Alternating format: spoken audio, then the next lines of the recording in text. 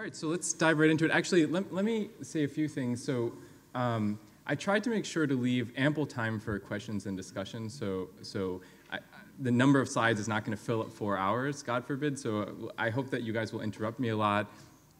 And we can leave a block of time at the end of each half of this tutorial to just have an open discussion about the topics. And I'm sure that there are people in here that know about some of the topics that I'm going to cover better than I do, and so I have no ego. You can interrupt me and tell me that I'm wrong. So I'm going to try to cover quite a broad scope of approximate inference ideas, and really, in some ways, in some parts I'll go into more depth, but some parts I'm going to cover more superficially, just to give you kind of a bird's eye view of what the different possibilities are. All right. So here's the roadmap. I'm going to start with some basic principles of probability theory just to get everybody up to speed. Probably a lot of you are already familiar with that. Then I'll quickly raise the question, are people Bayesian at all? So to broach the question of approximate inference in the brain, we have to ask, is there any inference at all to a first approximation? And I'll talk about how there are some documented successes of Bayesian models of cognition, actually quite a few. But on the other hand, there are many documented failures, and one of the goals of this tutorial is to explain how some of those documented failures could be explained as a consequence of approximate inference algorithms. And then I'm going to talk about two broad families of approximate inference algorithms. In this first half, I'll talk about Monte Carlo algorithms, and then in the second half of the tutorial, I'll talk about variational methods, and those are most familiar to neuroscientists in the form of free energy methods or principles algorithms that stem from the free energy principle. And then I'm going to talk about an extension or kind of a generalization of variational methods to the setting of what's called amortized inference. And I'll explain what that means, but basically it's the idea that you can learn a parameterized mapping from your data to your approximate posterior, and that allows this parameterized mapping to basically learn how to infer. So it's a kind of meta-learning for approximate inference.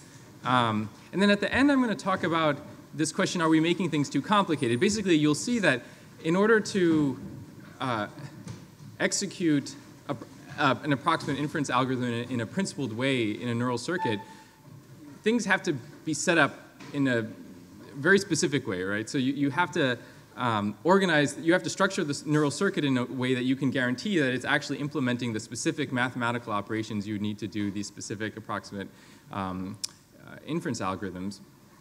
But maybe that's making things too complicated and we're putting too many demands on the brain. Maybe it's actually a lot simpler. You could take generic neural networks and you could specify conditions under which those generic neural networks will approximate correct inference.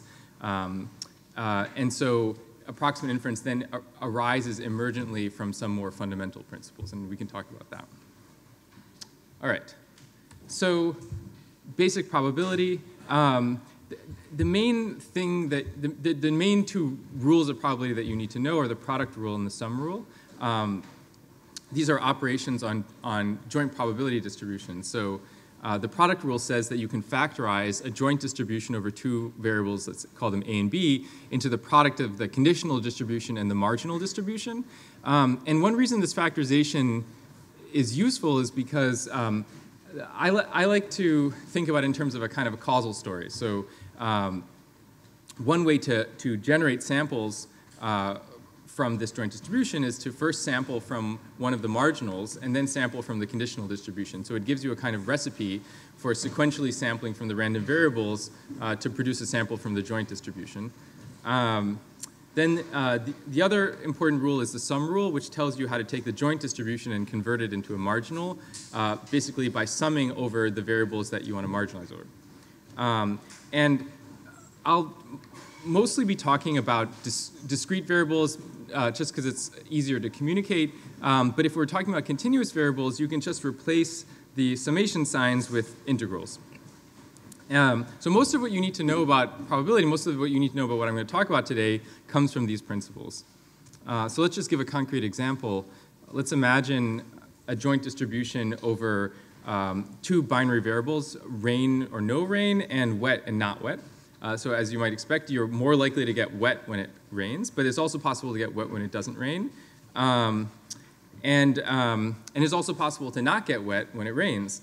So if we wanted to know the joint distribution over getting wet and it raining, you could factorize it into the probability of it raining and the conditional probability of it being wet given that there's rain. So that's what I mean by a causal story, that you can factorize these joint distributions in a way that makes sense causally. Of course, you can factorize it the other way around too. You can factorize it into the marginal probability of getting wet times the conditional probability of rain given wet, and that might be less causally intuitive for people, even though mathematically it's equivalent.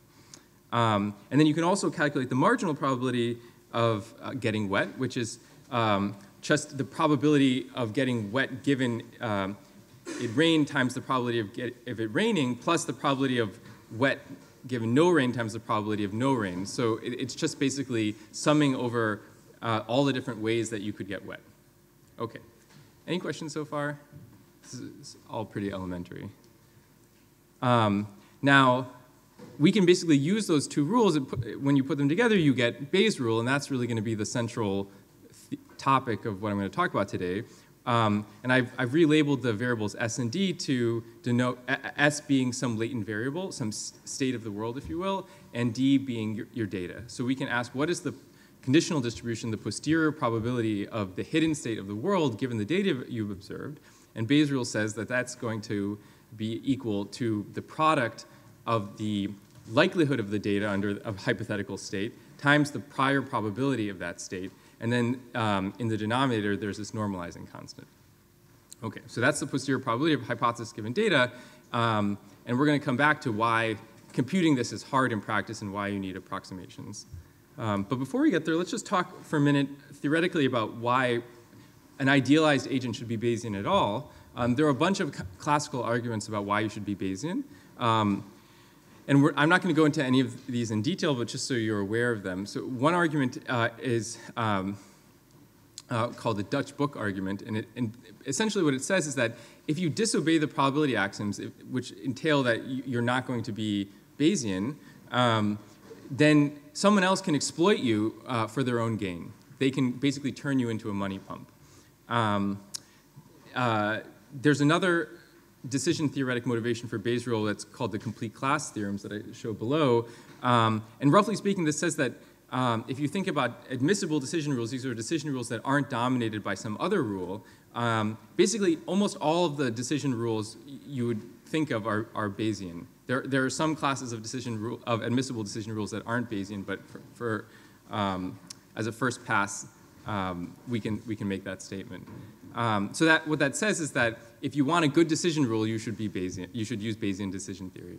And then there's another motivation that's based on a generalization of logic to probability, and that's known as Cox's theorem. And the basic idea here is that if we assign scalar plausibilities to hypotheses that satisfy a set of intuitive axioms, so basically they're real valued and consistent with Boolean algebra, then it turns out that the plausibilities have to be isomorphic to probabilities. So we can derive these real valued numbers that quantify the plausibility of some statement in Boolean logic, and that it turns out that if we want them to satisfy the intuitive axioms of logic, then they have to be isomorphic to probability. And if you want to learn more about any of these arguments, I highly recommend this book by E.T. Jaynes called Probability Theory, The Logic of Science. But none of these arguments are going to be important for what I want to talk about today. All right. So now let's talk about the empirical side, which is, are people Bayesian? Some of you may be familiar with this famous paper from Tom Griffiths and Josh Tenenbaum, where they asked people to make predictions about everyday temporal events, like suppose that I told you that some cake has been baking for 20 minutes. What do you think is the total time that it has to be baked for? And they did this for a whole bunch of different things, like lengths of poems, movie grosses, movie run times. Some of these are debatable to what extent they're actually intuitive, like pharaohs. But the point here is that they could use ecological data on the prior probabilities and combine that with a likelihood function, which they derived from first principles, and show that basically people's judgments about these forecasts are basically very closely, they very closely align with Bayes' optimal predictions. And that motivated many other studies to look at Bayesian psychological prediction from a Bayesian perspective. And you'll see many studies with titles like this, like motion illusions as optimal percepts, a rational analysis of the selection task as optimal data selection. There's a huge number of studies that have the word optimal in their title, and they're referring to applications of Bayesian inference to cognition, going from visual perception all the way up to high-level cognition. But at the same time, I'm sure many of you are aware that there's another perspective which says that people are really bad at all sorts of things, including Bayes' rule, that they violate the principles of decision theory and probability theory in many different ways. And that's led to the view that people aren't actually following the rules of probability. What they're doing is using a bunch of heuristics that can serve them well under certain circumstances, but can also lead them systematically astray. So that's the kind of the hardcore version of that argument is that we shouldn't even try to match people to the Bayesian norm because they're doing something fundamentally different at a psychological level. So what I'm going to talk about today is motivated by the challenge: can we bridge this gap without throwing out the whole apparatus of Bayesian inference, but still trying to explain why people screw up in some systematic ways. And the basic argument here is that one reason why people may look Bayesian in aggregate, but still make systematic errors, is that basically you can't be Bayesian. You can't be a perfect Bayesian for even moderately large problems because the computational complexity is too large. So you have to make approximations, and classically, if you look at papers on Bayesian inference in psychology, they kind of swept that part under the rug. They say, like, all right, here's this generative model, and here's the posterior, and then we do, MCMC, blah, blah, blah. Don't worry about that. It doesn't matter, because any plausible algorithm for approximating the posterior will give the same answer. But that's never going to explain the deviations from Bayes' rule. If you run the computational algorithms that basically closely approximate the true posterior, what we want to do here is ask whether we can explain deviations from Bayesian inference in terms of the approximations that people use. And so we'll look at a bunch of different possible approximations and think about the specific deviations that those predict. And as we'll see, and hopefully maybe we can discuss this, sometimes it's not entirely straightforward what predictions to make. And also there's this other scary possibility that the space of approximations is so vast, there's not a clear way to discipline it. All right. And then throughout this tutorial, I'm going to talk about ways in which we can ground these algorithms in biologically plausible neural circuits. And for some of these algorithms, those ideas are better developed than others. Okay. So I've already said that people need to use approximations because of computational intractability. So what exactly are people optimizing? How do they choose a good approximation? Or if they choose a particular family of approximation, how do they choose the precision with which they approximate the posterior?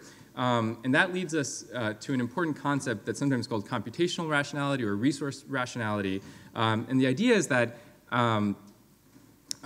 that because of finite cognitive resources, you're going to choose an approximation algorithm that balances the cost of executing that approximate inference algorithm and the benefits of higher precision, for example, by running it longer or with more samples or however we choose to parameterize that.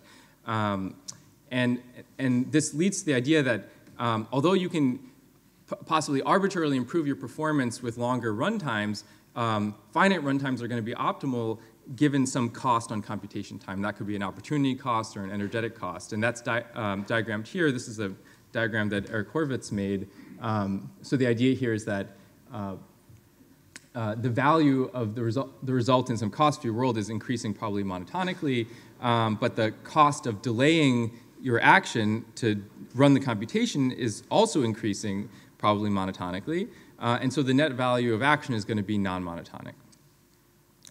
So that gives you kind of an intuition for why you'd want to use approximation algorithms. And we'll come back to this framework for trying to make some specific predictions about about particular experimental paradigms. Okay. So a lot has been said about representation and manipulation of probabilities in the brain, and I'm not going to go exhaustively through all of that. What I want to do is focus on neural inference implementations that are scalable in the sense that they can be applied to very large, potentially very large problems. And I'll talk in a moment about some classical ideas about inference in the brain which don't appear to be scalable, or they might be scalable, but you have to make some more elaborate assumptions. So for example, probabilistic population codes is probably one of the best known ideas about representation of probability distributions in the brain, but it can, at least in its classical implementation, it runs into scalability issues. Okay, so here's what a probabilistic population code looks like. The basic idea is quite simple. So there's some stimulus that's generated by the world, and then that stimulus gets translated by the brain into some pattern of spikes. That's represented by R. So there's some spike generating process. That could be some Poisson distribution defined over some set of tuning curves. So I'm showing you an example here for orientation where you have a bunch of these bell-shaped, these orientation-tuned neurons, and then each of those neurons is going to generate spikes according to some Poisson process. And then a downstream decoder can look at those spikes and try to read out what the orientation value is as encoded by that set of spikes. And an important idea in probabilistic population codes is that the gain of this population code is directly related to the variance of the posterior. So when the gain is lower, which is shown on the bottom there, so that this hill of activity is pushed down, then the decoded variable is going to have a broader distribution. So you'll have, in essence, you'll have more uncertainty about that variable. And they argued that this was possible because variables like contrast, which we know affect uncertainty, affect population codes, at least in visual cortex, in this way. Now, it's important to keep in mind here that we're talking about decoding a single scalar variable. Right? What do we do when we want to encode lots of different things? How do we encode them, and how do we decode them? And in general, the number of parameters that we would require to specify a multivariate distribution is going to scale exponentially with the number of its variables.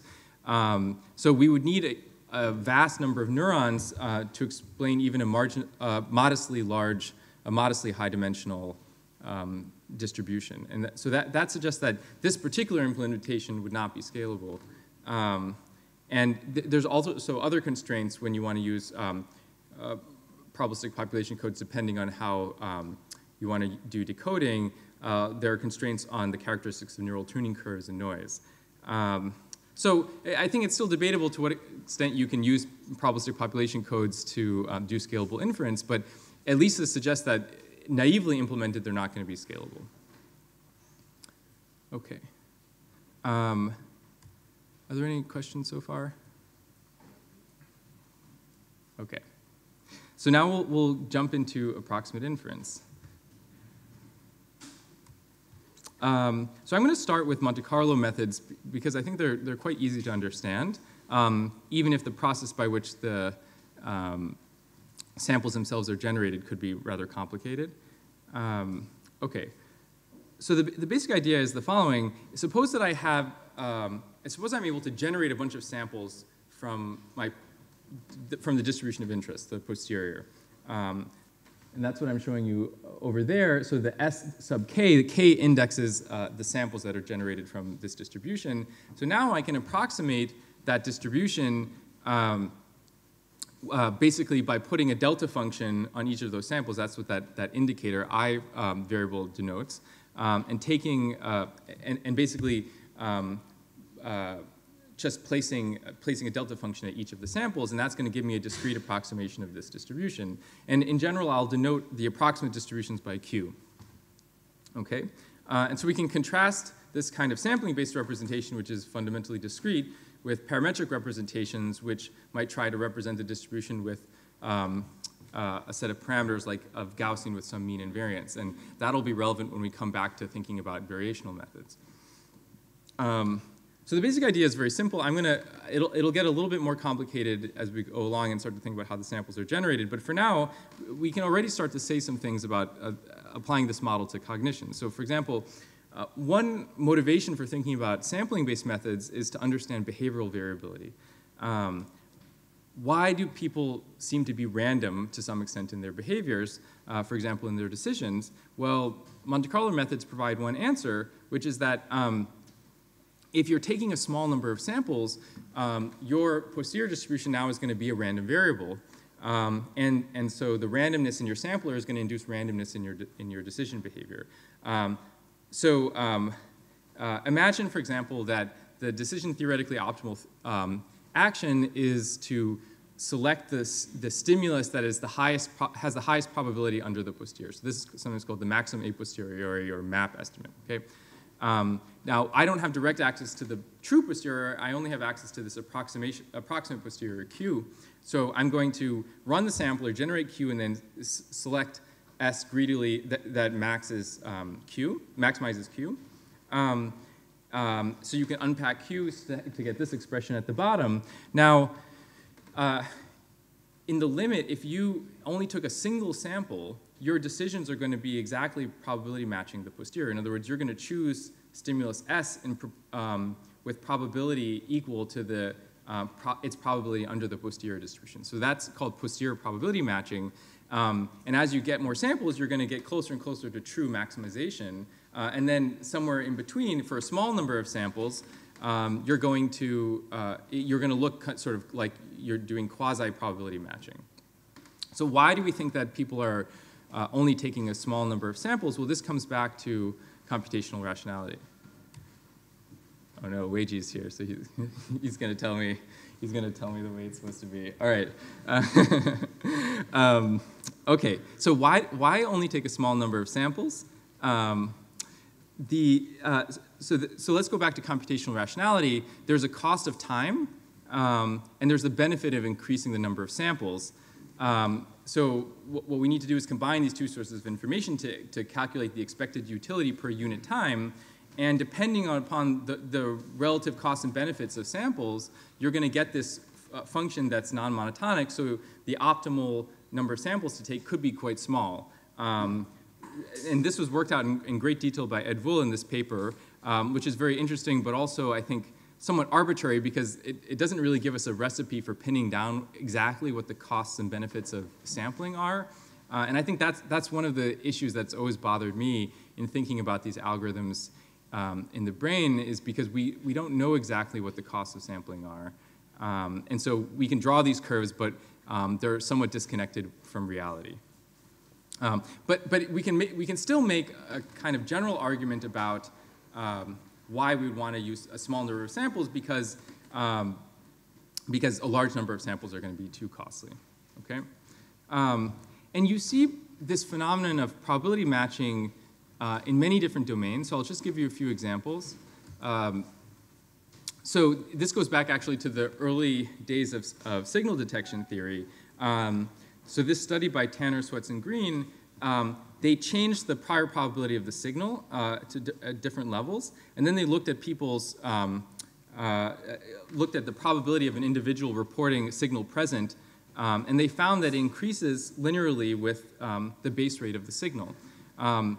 So that is not really compatible with kind of the signal detection theory under perfect inference, unless you posit some noise that's scaling with your posterior uncertainty.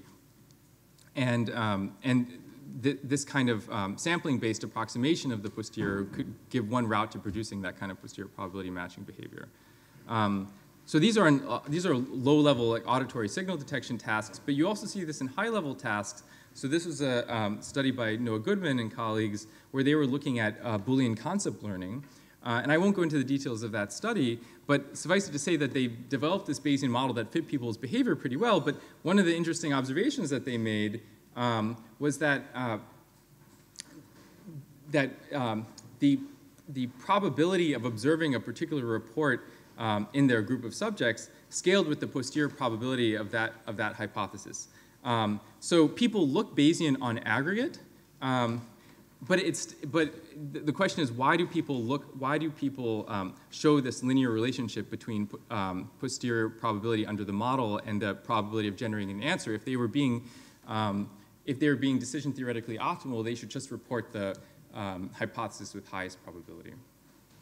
And you see this also in other tasks. So Edvul and colleagues reanalyzed data from that optimal predictions paper that I showed you before and showed that basically the same story arises, that on aggregate people look Bayesian, but it doesn't seem to be consistent with the decision theoretically optimal policy under perfect inference.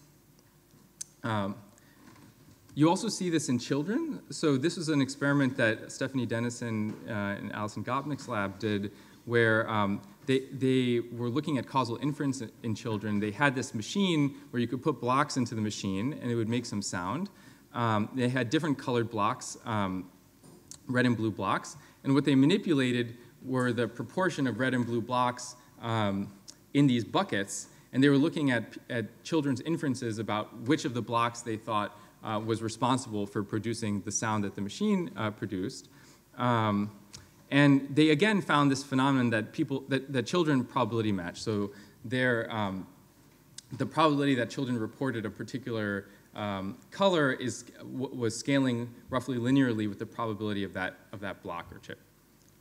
Now, so far I've been talking about the number of samples as kind of a static object in the sense that we pick some number of samples and generate a response by drawing that number of samples. But it could also be the case that the number of samples is adaptively selected. And this was something that was studied by Jess Hamrick. It's a little bit blurry, sorry.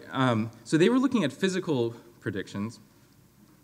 So they would show subjects this trajectory of a ball that's bouncing around a frame, and it was following Newtonian mechanics.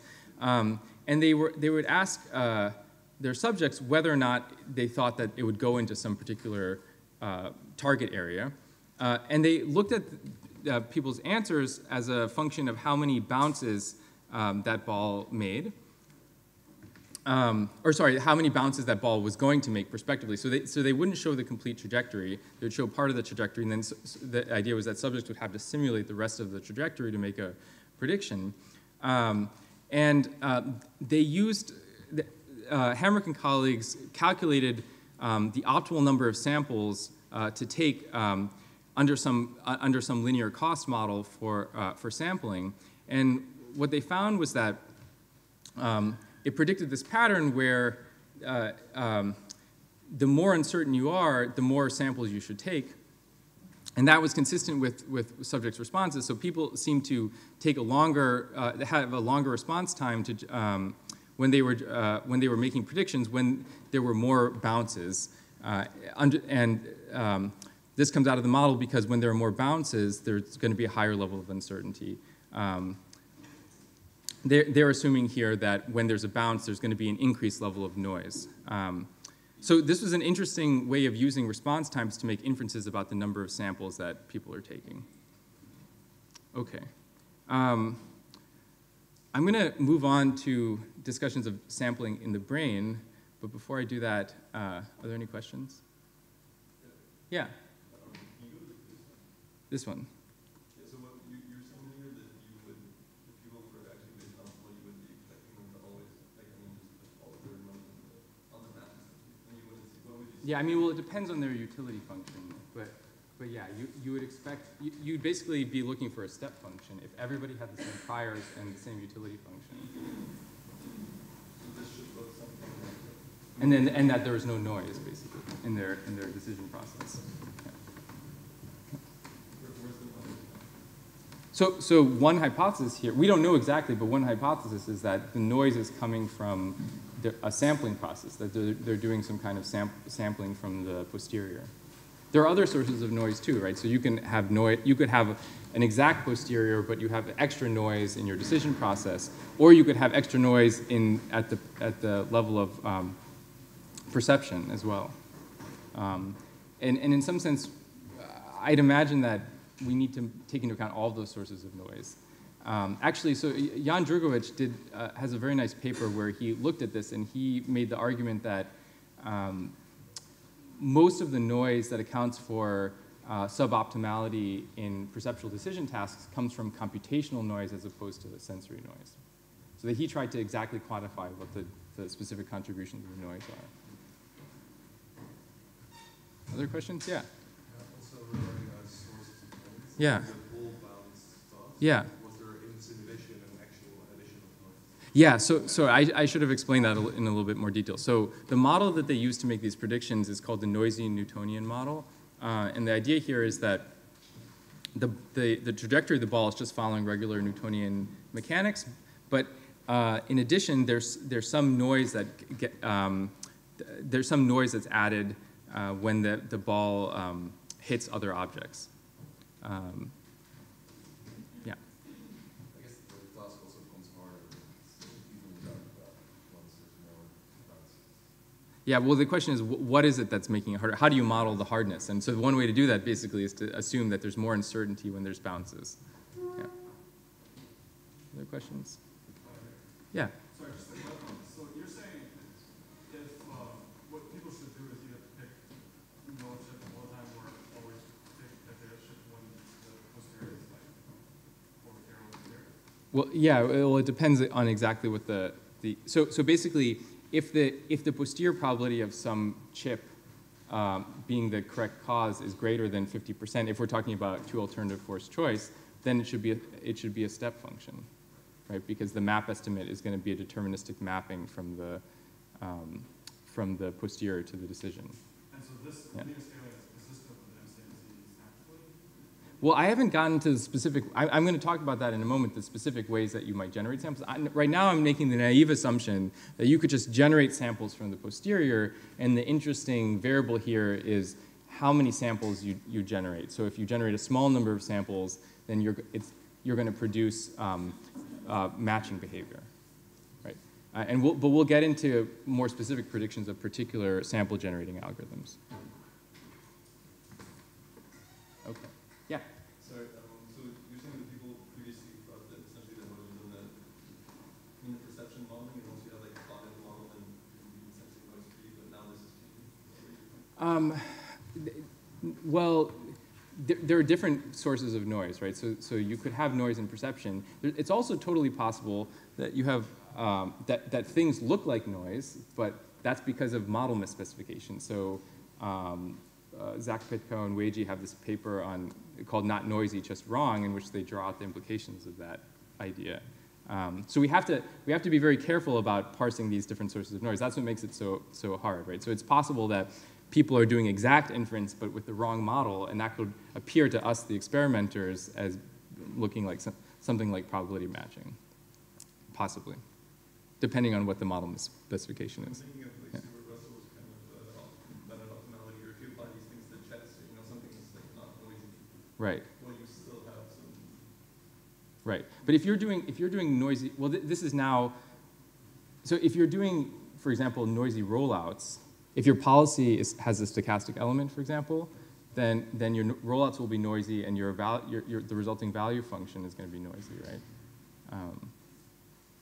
Yeah. Yeah. Just one suggestion. Would it be possible that you repeat the question? Oh, sorry. Yeah. Good.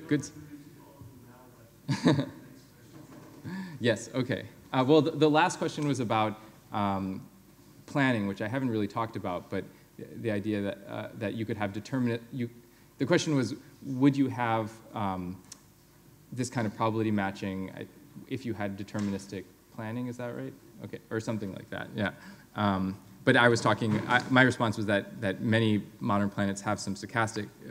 Many modern planners have some stochastic element, and that might produce probability matching. But in that regime, we're not actually talking about inference anymore. We're talking about planning. Okay. So another reason why sampling algorithms have been interesting is because they seem to, for the same reason that they can explain behavioral variability, they maybe hold the promise of explaining neural variability. So we know that neurons are highly variable,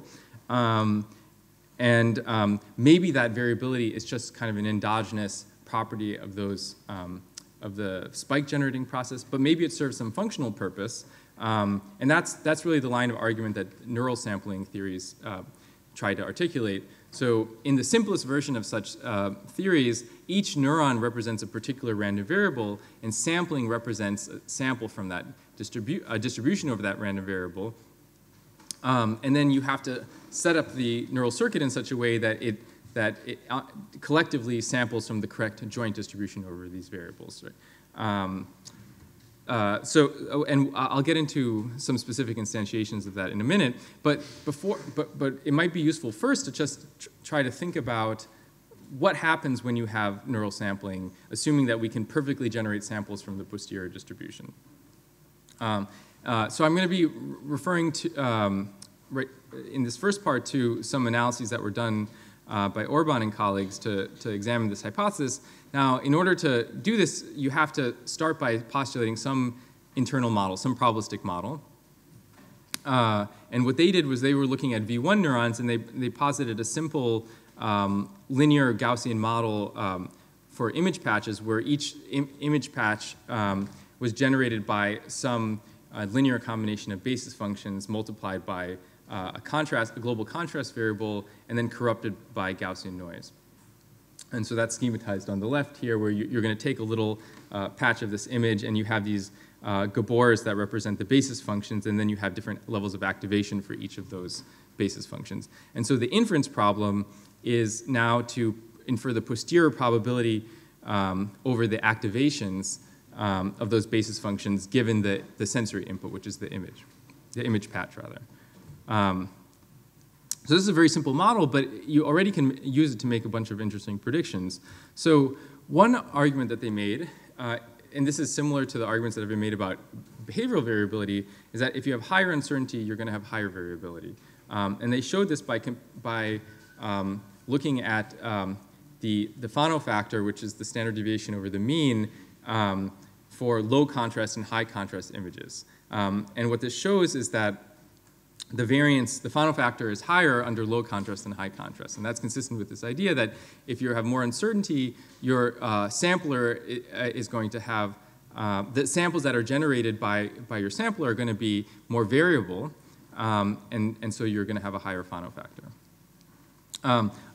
Another corollary of this is that stimulus onset should quench neural variability, and that is true. So if you compare spontaneous activity to evoked activities, evoked in response to some image, you typically see higher variability for spontaneous activity compared to evoked activity. And this follows from the fact that when you don't see any image at all, you're going to have the highest uncertainty, and so you're going to have the highest variability. You can actually go one step further than this, and you can they reason that actually the spontaneous activity should match the average evoked activity for natural images. And the reason this is true is if we go back to the sum rule, the marginal probability of the activations is going to be the sum of all the conditional probability of these activations, conditional on the image, multiplied by the prior probability of the image. And if you think that the images that they're showing in these experiments are drawn from the distribution of natural images, then this relationship between the marginal probability of the activations and the conditional probability of the activation should hold. But if you take some other distribution, like if you just show images of gratings, which aren't drawn from the natural image distribution, then that relationship will no longer hold. So the way that they went about analyzing this is by using a divergence measure, the Kullback-Leibler divergence. And this is actually something that's going to come back when we talk about variational inference. But right now, this is just a data analysis tool. So they're computing the divergence between the spontaneous, the distribution of spontaneous activity and the distribution of evoked activity for either, the average, the marginal distribution of evoked activity for either gratings or natural images. And what they find is that the divergence is much larger when you look at the non-natural images compared to the natural images. And that's consistent with the claim that the divergence should be small, or in principle actually zero, if you're looking at samples from if you're looking at measurements from this evoked distribution for natural images. Does that make sense to everybody? Okay. All right. Feel free to interrupt me as I go.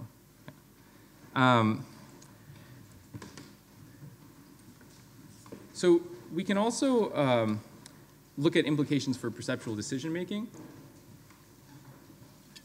This is work that Ralph Hefner did. So we're again going to use a simple generative model for V1 activity, V1 neurons. But here we're also going to add this decision variable that's generated conditional on the V1 activities. And the reasoning here is that if you have variability in your beliefs, that's going to produce variability in your choice behavior. And there should be a particular structure in the relationship between these two things, and that's shown here. So they were interested in looking specifically at noise correlations. So this is the case where no stimulus is present, but you can measure the trial-by-trial correlations between neurons with different preferred orientations on these no stimulus trials.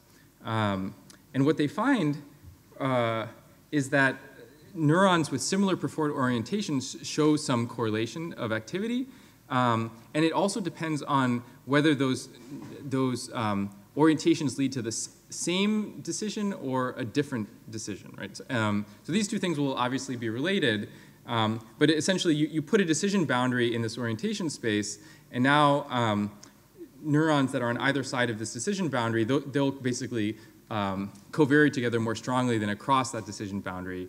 And they'll do that in a way that's parametrically dependent on the difference in their preferred orientation. And so the reasoning here is that, that you get these noise correlations because of the sampling process that when you observe an image, you're going to get draws from this belief distribution, and the hypothetical orientation, neurons that prefer similar orientations are going to tend to be coactive because they have similar probability under the posterior. All right. So let's come to the question now of generating samples. So I've so far assumed naively that we could just somehow magically generate samples from the posterior, but that's actually the hard part. How do we get samples from the posterior if the posterior is itself intractable? And I'm going to talk about two broad approaches to solving this problem. One is Markov chain Monte Carlo, and the other is importance sampling and its dynamical variant, which is called particle filtering.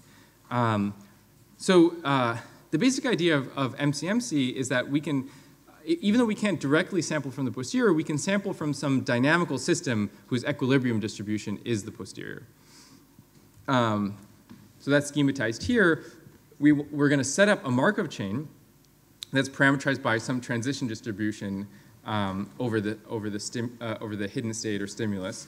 And what makes it Markovian is because it only depends on the last sample that was drawn from that distribution. And if you set this up right, then you can guarantee that this chain is eventually going to converge to an equilibrium where samples are drawn from the target distribution. And it turns out actually there are pretty straightforward ways to set up chains with this property. I'll come back to that in a moment. But for now, I just want to highlight two kind of conceptual properties of MCMC. So one is that in general, MCMC is going to be autocorrelated. For most implementations of MCMC, there's going to be autocorrelation. And we're going to try to draw out some of the implications of that autocorrelation. So samples are going to tend to be similar if they're generated at similar points in time. And then the other is ergodicity. So asymptotically, if you run this long enough, it's going to be independent of your starting point. So initialization doesn't really matter. However, again, if we return to this computational rationality idea that we're only drawing a limited number of samples, because of autocorrelation, you're going to show dependence on the starting point. And that's going to have some important implications that we'll talk about. So the classic MCMC algorithm is called the Metropolis-Hastings algorithm. And the way it works is as follows. So Again, I'm using K to index samples, but now K is basically indexing time, a temporal sequence of draws from this Markov chain. So what we're going to do is, at time K, we're going to sample from some proposed new state, S prime, from this distribution phi. And phi can basically be anything, but there are some practical constraints on how we specify phi. And then we're going to accept or reject the, this proposal based on this acceptance rule. So if the proposal, or actually let me back up for a second. So if we look at this ratio, we're comparing the joint probability of this new sample compared to the joint probability of the old sample.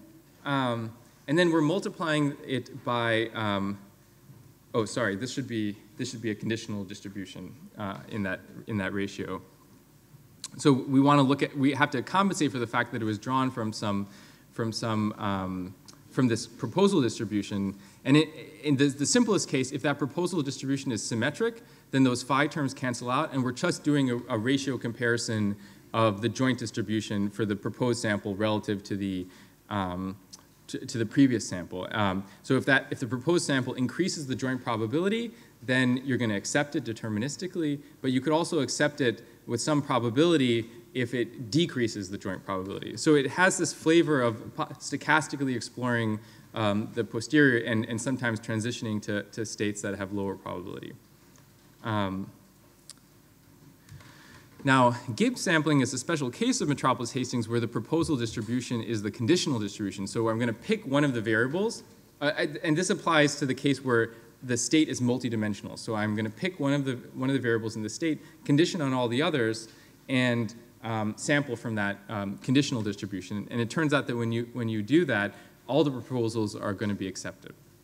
And there are different variations of this. So you can do, for example, blocked Gibbs, where you sample from a bunch of these variables at the same time, conditioning on all the others. Okay, so that's kind of a very quick overview of MCMC, broadly speaking, and some specific implementations of MCMC. Now I want to talk about applications to perception and cognition. The place, I think, where this has been most successful is in understanding perceptual multi-stability. Because that's an instance where there's very clear stochasticity in the perceptual phenomenology, and it seems seductive to think that that might arise from variability in the sampling process. And it's particularly important to use these kinds of dynamical sampling algorithms to explain the dynamics of the perceptual phenomenology. So there's a lot of different ways to create multi-stable percepts. I'm going to focus on binocular rivalry. That's where you show two different images to the eyes. And in general, what people experience is seeing one of the images dominant at a particular time, and then there's stochastic switches between the dominant images. So a number of years ago, we developed a sampling-based model of perceptual multi-stability, particularly in application to binocular rivalry. And the basic idea was not too dissimilar from the image models that I showed you before. So we're going to posit that there's there are these two images, one for each eye. But the brain is trying to infer the true latent image that generated the sensory inputs. It also has this outlier process that basically allows it to determine whether particular pixels are corrupted so that they're giving incorrect input. So it can kind of ignore the sensory input in those at those locations in the visual field. And the way that we model perceptual switches is we set some threshold on the number of node switches that would determine that a subject that a particular stimulus is dominant. So the idea is that the sampling process is operating at the level of pixels, so one node per pixel, but the subject's report is going to depend on some conglomeration of those nodes being consistent with each other. This is a somewhat arbitrary assumption, but as we'll see in a second, there's some interesting implications when you actually look at the individual nodes themselves. So I'm showing you here on the top right an example dynamics of this model. The critical explanatory power of this model comes from the fact that the posterior is going to be multimodal for these when the binocular images are different. And so the distribution is going to migrate from one mode to the other and back and forth forever. And at equilibrium, it should be exhibiting that behavior. One of the classic ways that people have quantified binocular rivalry is looking at the distribution of dominance durations. And people have spent a lot of time arguing about whether this distribution is, gamma distributed or log normal distributed. You can sort of, to a first approximation, capture some of those quantitatively with this model, but I think that's kind of the least interesting aspect of binocular rivalry. There's much more interesting aspects of binocular rivalry when you look at some of the other dynamical phenomena that come out of that. So one really interesting phenomenon is called traveling waves. These were experiments where what they did was they showed these gratings, different gratings to the two eyes, and the gratings were organized in an annulus. So at any given time, your eye only saw one of those gratings. You perceived only one of those gratings. But what they did was they would transiently increase the contrast of the grating that was currently not dominant.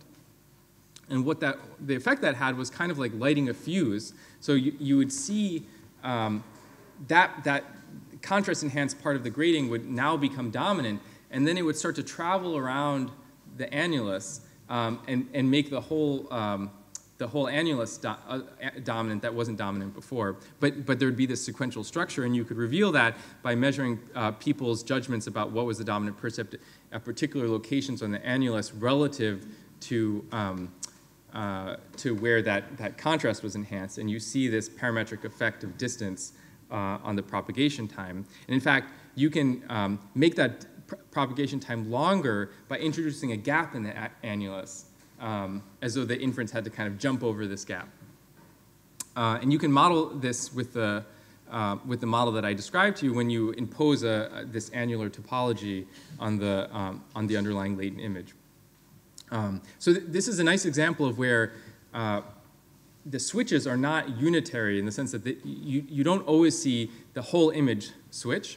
Sometimes you see just parts of the image switch, and that has a dynamic that you can capture with MCMC applied to these graphical models. Another example of this is piecemeal rivalry. If you make a stimulus really big, then it turns out that people have more time spent in this kind of patchy zone where the one image might be dominant in one part of the visual field, but not in the other part of the visual field. And you're going to require more node switches until you achieve a stable percept. So this is appealing to the idea that for bigger images, you have to basically do more computation before you have a large-scale shift in the percept.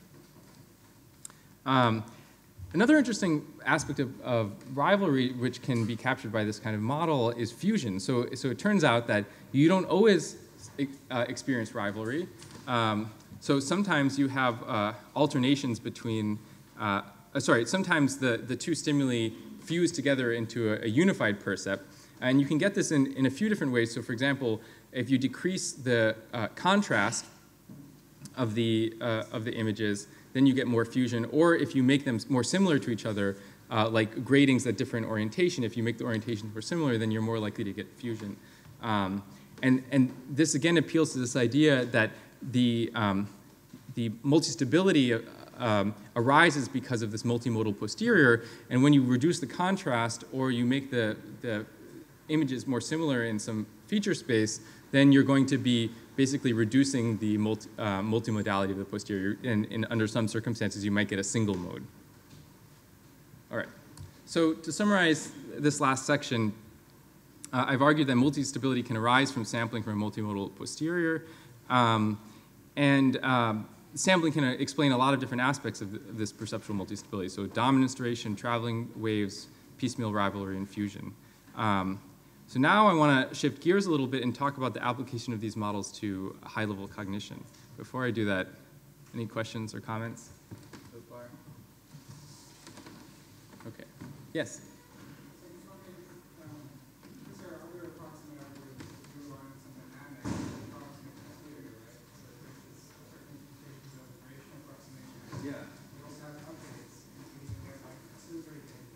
Yeah. To what extent would this be a specific prediction of sampling as opposed to any approximate method that has that kind of time?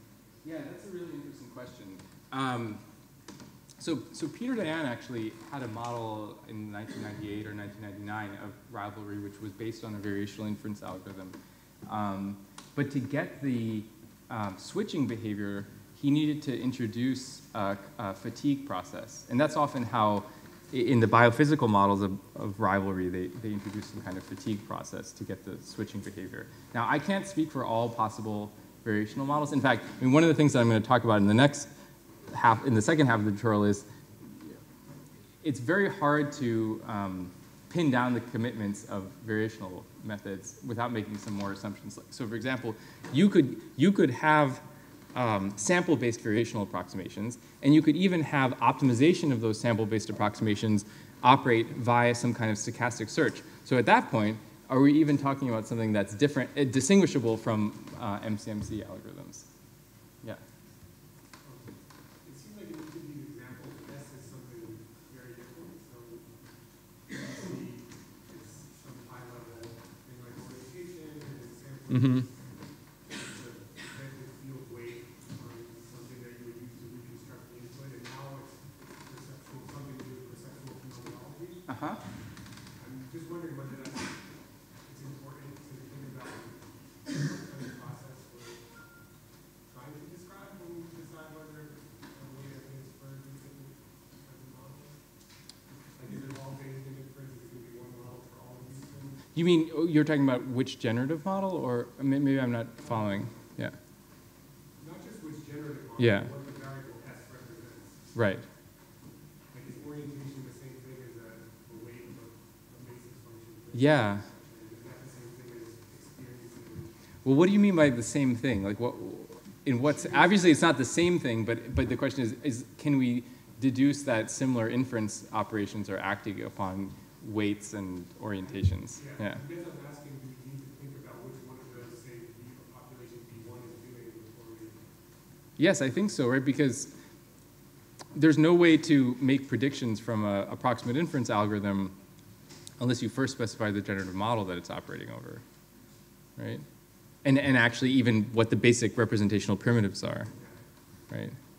That's what makes it so hard, because if the model makes the wrong prediction, is that because the inference algorithm was wrong, or because the probability model was wrong, or because we just represented the problem in totally the wrong way, or we measured things wrong? There's all sorts of failure modes, and that's what makes this so hard to do, right? And so I'm kind of giving you the most optimistic reading of these phenomena, but everything is up for debate. I totally accept that. Yeah. Yeah. I guess in the same vein as the variational question. Yeah. I guess when I think of it, I don't know what I was thinking, when I think of it, I think of it in the Carlos work. So say that one more time. In the Carlos work, I guess I would, Yes. as like, I mean, deep neural network predict visual cortex does all models. Uh-huh. And then what he's saying is, if you put recurrent inherent engagement, you can sort of get this dynamics and the switching between, if you have a multi-modal Uh-huh. maybe the recurrence that you added to these network networks, you could actually get recurrence. Yeah. That's interesting. Sorry, I broke my promise that I was going to repeat the question. So the question was, could you get multi-stability in a feed-forward neural network with it's not feed-forward anymore. Feed-forward plus recurrence using something like a convolutional neural network of the sort that Jim DiCarlo's lab uses. I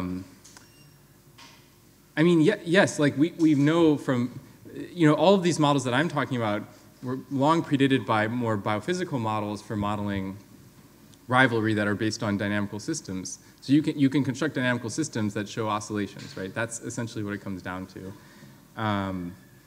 So this doesn't exclude any of those kinds of formalizations, but at some level, what I'm arguing here is that there's an interpretation of the stochasticity, or at least apparent stochasticity, that comes from those models that's consistent with a probabilistic inference or an approximate inference interpretation. Right? So we can construct. If you take the model that I just described, you can write it down as a recurrent neural network. In fact, I'm going to talk about that a little bit later when I discuss neural circuits. So it actually is, at the circuit level, very similar to what those kinds of models would look like. Right? But the advantage of looking at it through the lens of probabilistic inference is that we can have this interpretation that it's sampling from this distribution over latent variables.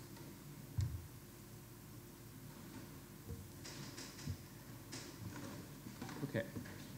So I'm going to go on and talk about application of these ideas to high-level cognition, but specifically to understanding biases in probabilistic reasoning.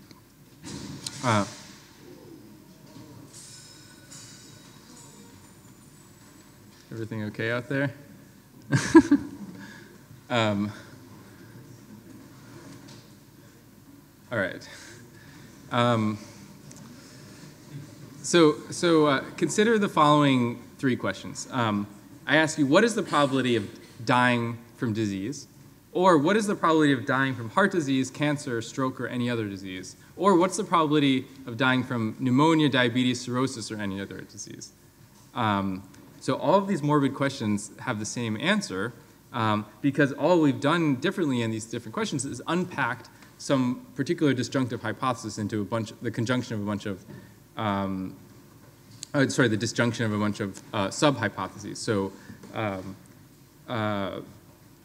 the question here is, even though these all have the same answer, why is it that framing them differently leads to different responses? And let me explain to you what the responses are. So there's two dominant patterns that happen here.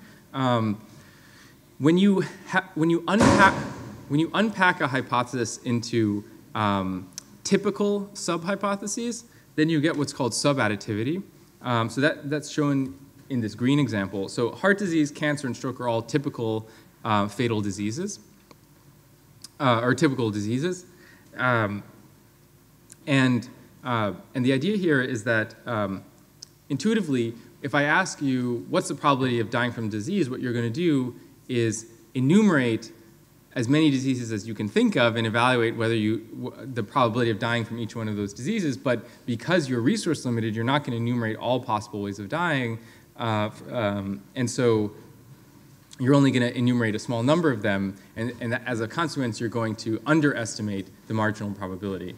And if I unpack that into a few examples, then I can alleviate that underestimation of the marginal probability. It turns out that the opposite thing happens when I unpack them into atypical examples. So then you get super additivity, where now when I evaluate the sum of these the probabilities that you apply to each of these sub-hypotheses, that turns out to be less than the marginal probability. All right, so why does this happen? Let me try to give you some intuitions for this. So what I'm showing you here, the big circle is all the ways that a person could die, and the little circle is all the ways that they can die by disease. And so the goal here is to evaluate the area of that little circle relative as a proportion of the big circle. So let's suppose that I seeded you with an example, an unpacked example, like heart attack. So heart attack would be typical, smallpox would be atypical. Now in a Metropolis Hastings algorithm, I'm going to then generate some proposal distribution. So suppose that I proposed skydiving accident. So if you generated a typical example, then you're more likely to prefer the typical example compared to to skydiving, but because it has higher probability. But if I seeded you with the atypical example, then you're at least relatively more likely to accept the skydiving accident proposal and move into this low probability region of the hypothesis space. So the predictions here come from two things. One has to do with anchoring.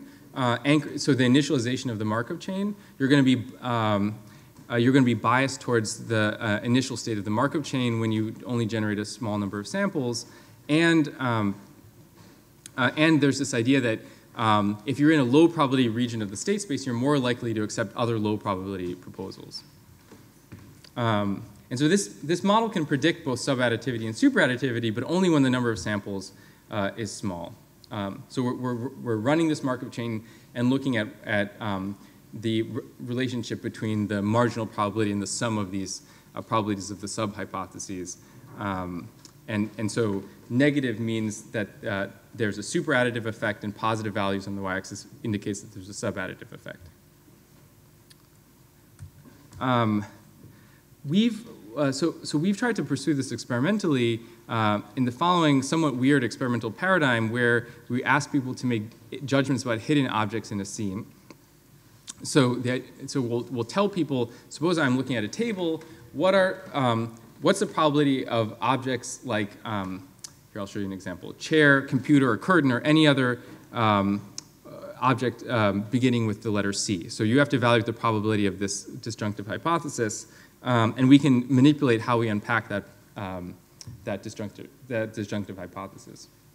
And the reason we chose these scene inferences is we can take advantages of a data set of object co-occurrence frequencies that Michelle Green collected and fit a probabilistic model to this data set, and that gives us basically the probabilistic model from which we can compute the conditional distributions that we need to make predictions.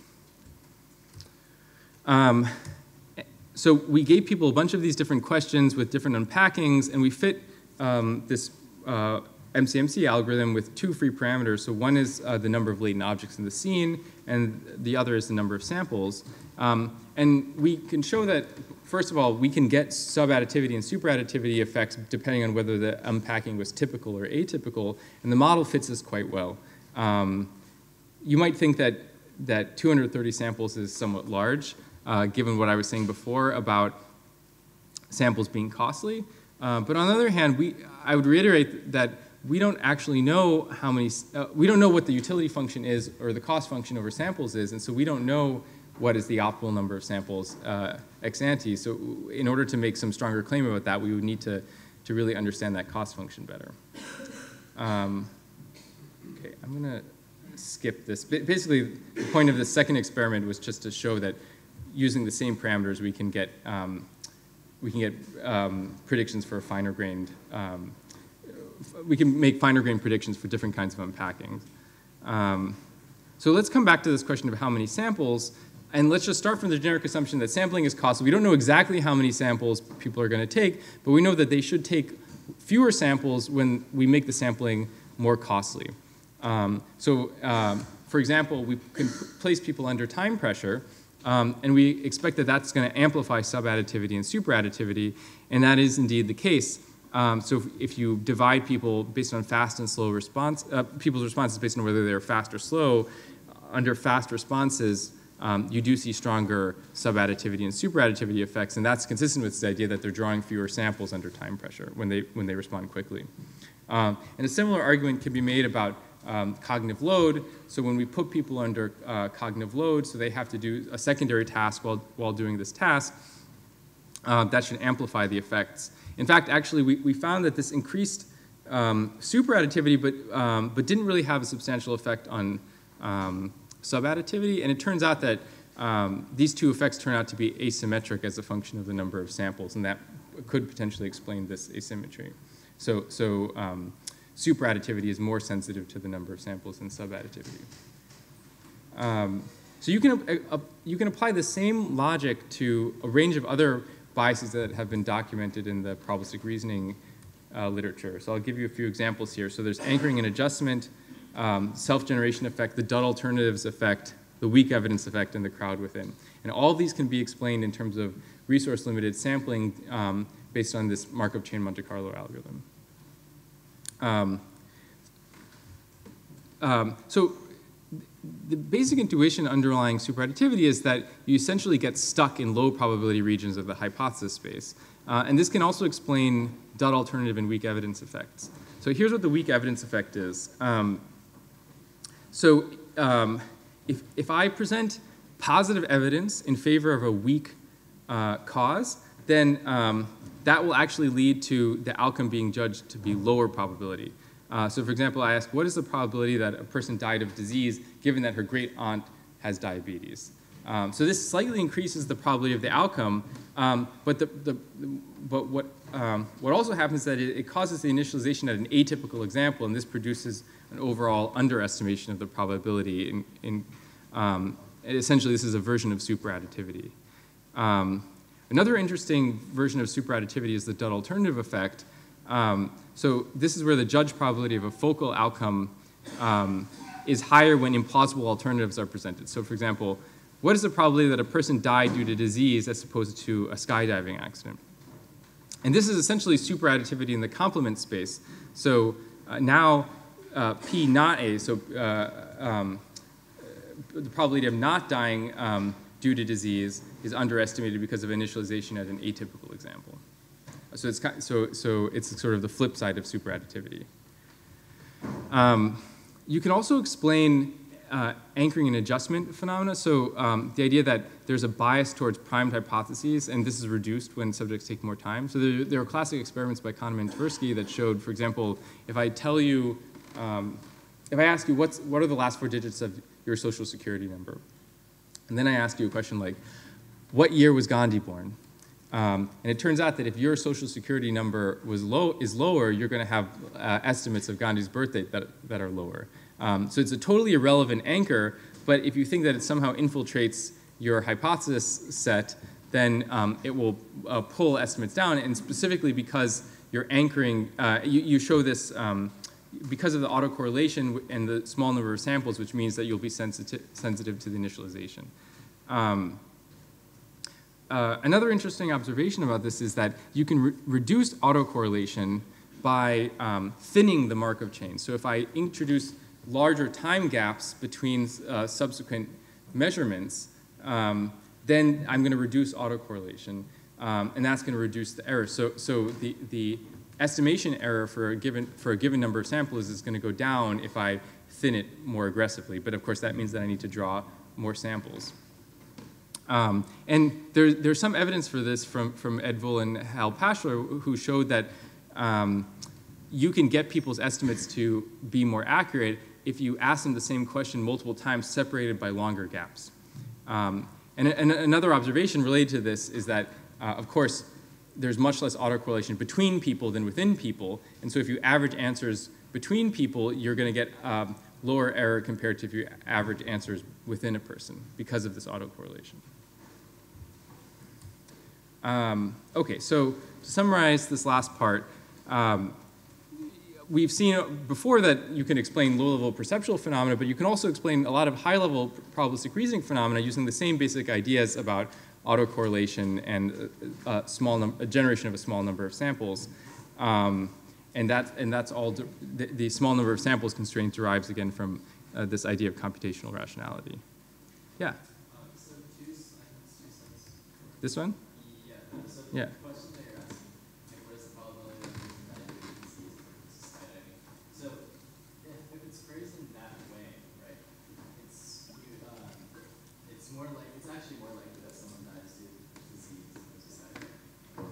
But the question you're really trying to ask is what is the probability of a person dying due to disease? Yeah. Totally you're like not considering skydiving at all. Yeah. Well. But the issue here is that you are considering skydiving, right? Because that's still in the hypothesis space, right? You're still able to generate hypotheses outside of the disease region of that space. Right, but yeah. The way this question is framed is as if, like, what is the probability that a person died of disease versus skydiving? Mm-hmm. And it's, yes, it's more likely that a person dies of disease. Mm-hmm. Right. And so, as a result, like, you're going to get people responding with higher numbers because it's more likely that you actually die of disease. Right.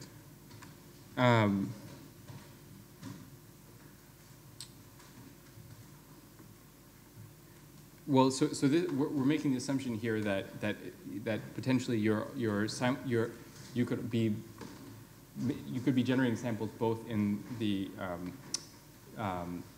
focal space and in the complement space, right? So you could be evaluating both hypotheses simultaneously.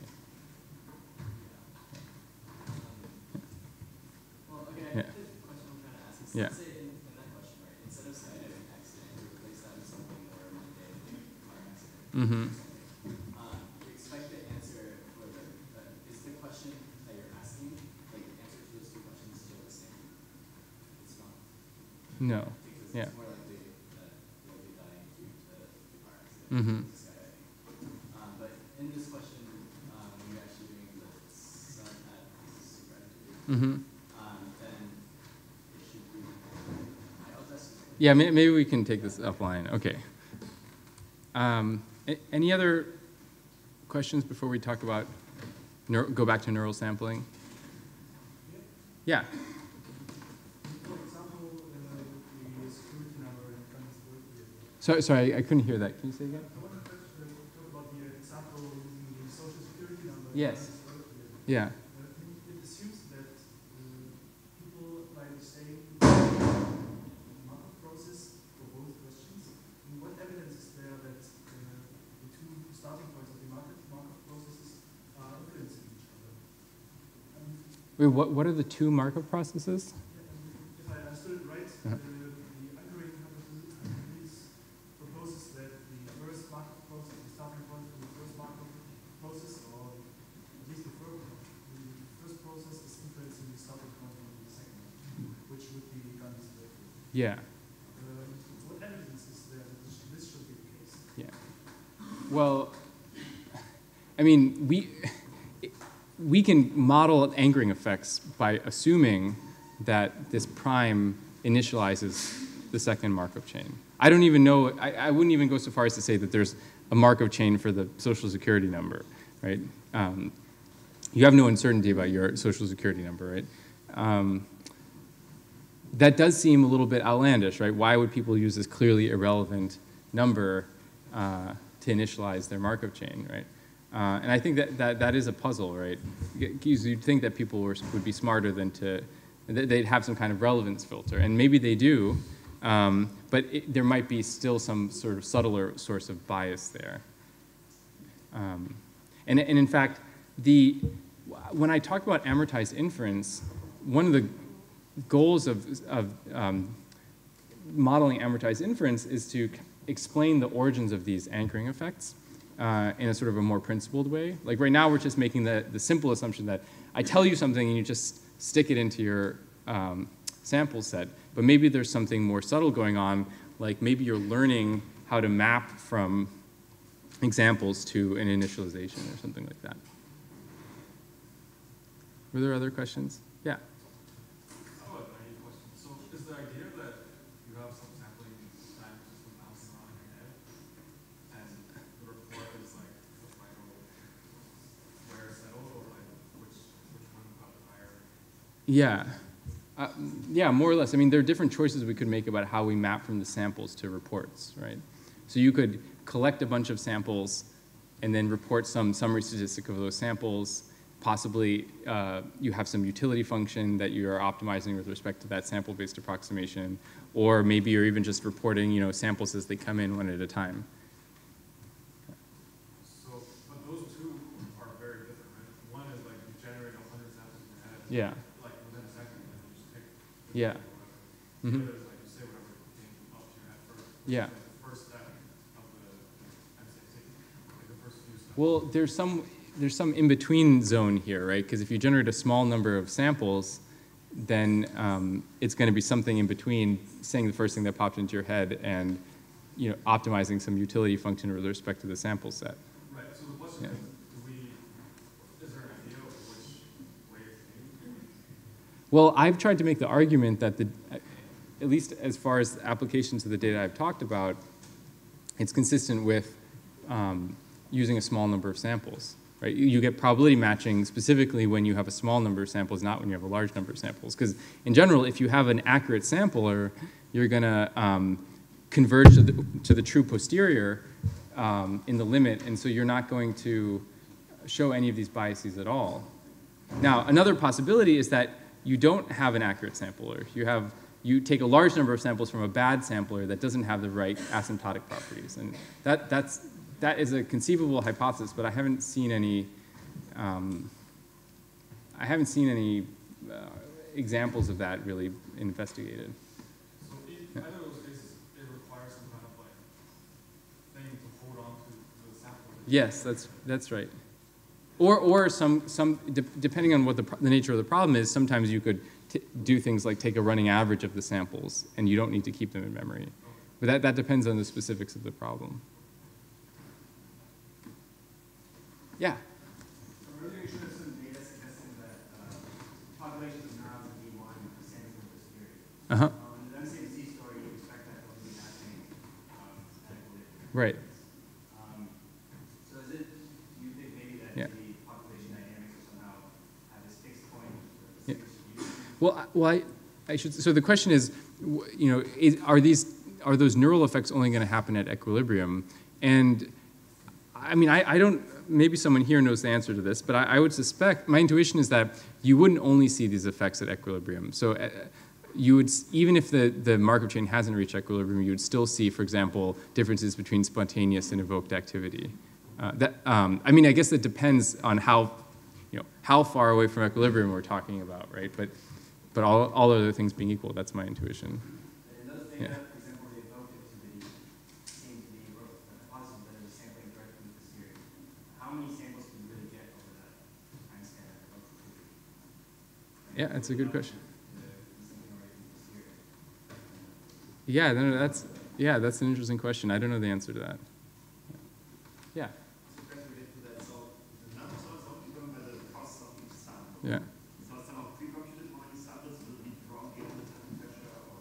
Yeah. The question is, if we're taking into account the cost of sampling, do we pre-compute the cost of sampling? Oh, sorry, how many samples we're going to take, or is it do we have some kind of anytime algorithm that can determine when to stop sampling? I think that's a super interesting question. I don't know of any evidence that specifically answers that question. I think. Yeah. Yeah. Right. So one thing that I think we can say is that there is some evidence from Jess Hamrick and Falk Leader where they make the argument that there's some adaptive level of sampling. So the number of samples is not fixed. It depends on the cost-benefit ratio. But what I don't know is whether any evidence specifically suggests that people are determining on the fly whether to stop sampling or determining a fixed number of samples at the beginning. Okay, so we'll keep going. So let's go back to neural dynamics of sampling. And now, so before we were talking about neural sampling in a very generic way as just generating samples from the posterior, but now I want to talk about the specific dynamical properties of that sampling as instantiating an MCMC algorithm. And actually, if you go back to the kinds of models that I was showing you before to model binocular rivalry, so those are technically Markov random fields, you can write down the dynamics of Gibbs sampling in a way that looks a lot like the dynamics of neurons arranged in sort of a generic network. So a Markov random field can always be expressed as this probability that's an exponential of a negative energy function. And the energy function for a simple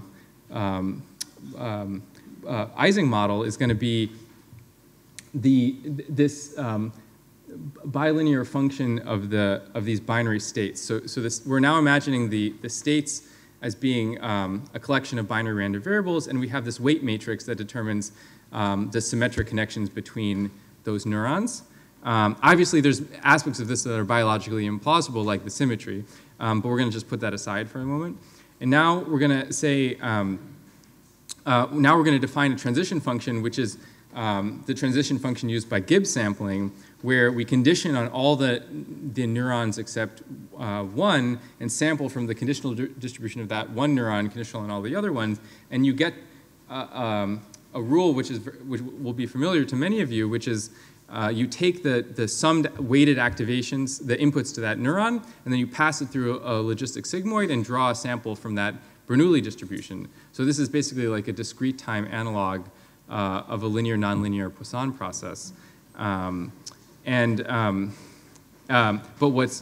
you can interpret this as sampling from this Markov random field's probability distribution. And if you clamp any of those states, then those act as data. Those are the visible units, and then the other units are the hidden units. And I'll mention just one other thing about this that some of you may already know, that this is very closely related to hot field networks. So hot field networks are basically like the zero temperature limit of this model. Okay. So if we just start with some of the summary statistics that people have quantified about neural variability, for example, in V1, you can set up this kind of network to emulate some aspects of the known properties of V1 neurons. So, for example, you can get skewed interspike interval distributions and a coefficient of variation that's close to 1. But those are not really unique properties of this particular kind of network. But I'd refer you to Lars Busing's paper, which was kind of the first paper to really take seriously this neural dynamics as sampling idea and look at how you could take that basic network architecture that I just showed you and make it more biologically plausible, for example, by introducing refractory periods and things like that. There's other evidence for example, of multi-stability in the hippocampus, where you get things like flickering between different place field maps or place fields that seem to be poorly correlated with each other across repeated entries into the same environment. And by analogy with how we understood perceptual multi-stability, it's tempting to interpret these kinds of phenomena as multi-stability in the neural representation of space. But I think a lot more work has to be done to really make that argument plausible. Right now, it's just kind of suggestive evidence. Now, Gibbs sampling is very convenient in the sense that it's easy to imagine how a neural circuit could implement Gibbs sampling. But it's not very efficient. And it's not very efficient in the following sense. So Gibbs sampling is known to often give rise to random walk behaviors. In essence, what that means is that the network is going to get stuck in local optima because it's doing these local changes in a very undirected way. So it's kind of exploring randomly in some region of the space, and it's not going to move very quickly along the energy function. I mean, it eventually will generate samples that occupy low energy states, but it could take a really long time.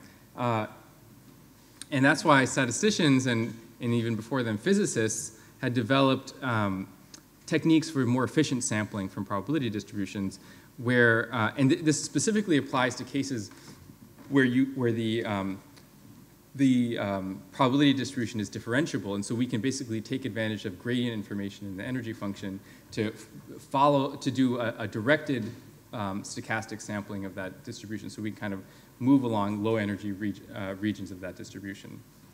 And this is sometimes known as Hamiltonian Monte Carlo, and the basic idea is that you can implement this by introducing an auxiliary variable and alternate between sampling from the auxiliary variable and sampling from the variable of the state variable. And Lawrence Aitchison and Mate Lengel have developed a specific neural implementation of this, and maybe Mate will talk about this in his keynote talk. The way that they do this is that they have excitatory neurons that represent the latent variables, the state variables, and then you have inhibitory neurons which represent the auxiliary variables, and these are reciprocally connected. And they both receive input from the stimulus. They receive stimulus input. And if you set this up correctly so that, that these two variables are basically the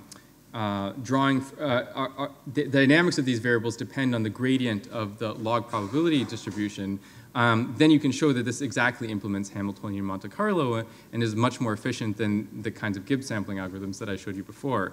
And it also produces some interesting emergent properties. So for example, you can get oscillations from this because of the reciprocal inhibition, and you can also get balanced excitation and inhibition, which is a hallmark of, or well, arguably a hallmark of cortical activity. Another interesting idea is to apply MCMC not to activities of neurons, but to actually synaptic plasticity. So one thing that we know about dendrites is that the volume of dendritic spines varies continuously over time and possibly stochastically. So if you image some synapse at any given time, there's going to be highly variable configuration of dendritic spines. And new spines are continuously being formed, and existing ones are also continuously being eliminated. One interpretation of this is that this variability arises from some kind of sampling-based inference over the synaptic strength, so over the parameters of the graphical model.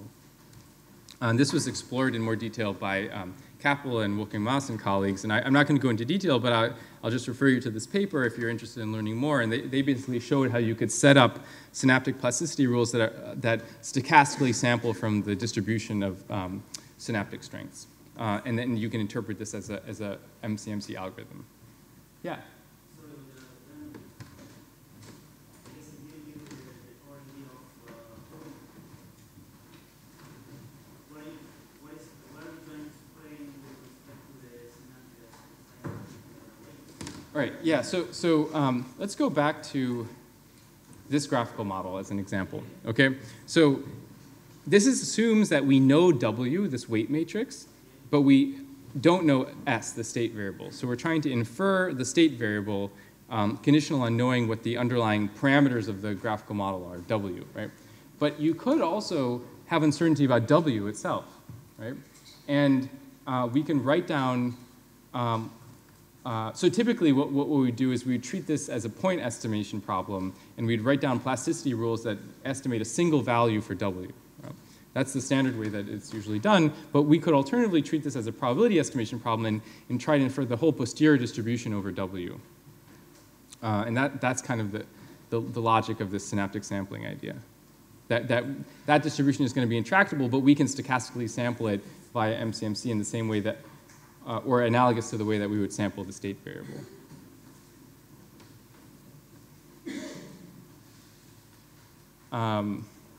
Okay. So to summarize so far, MCMC can account for many aspects of neural and cognitive dynamics. One general concern here is that it's slow, right? It's going to take a while to generate all of those samples. And I think this goes back to your question, or one of your guys' questions about, is this plausible for generating samples at the time scale that we're looking at activity? So I think that's an important question.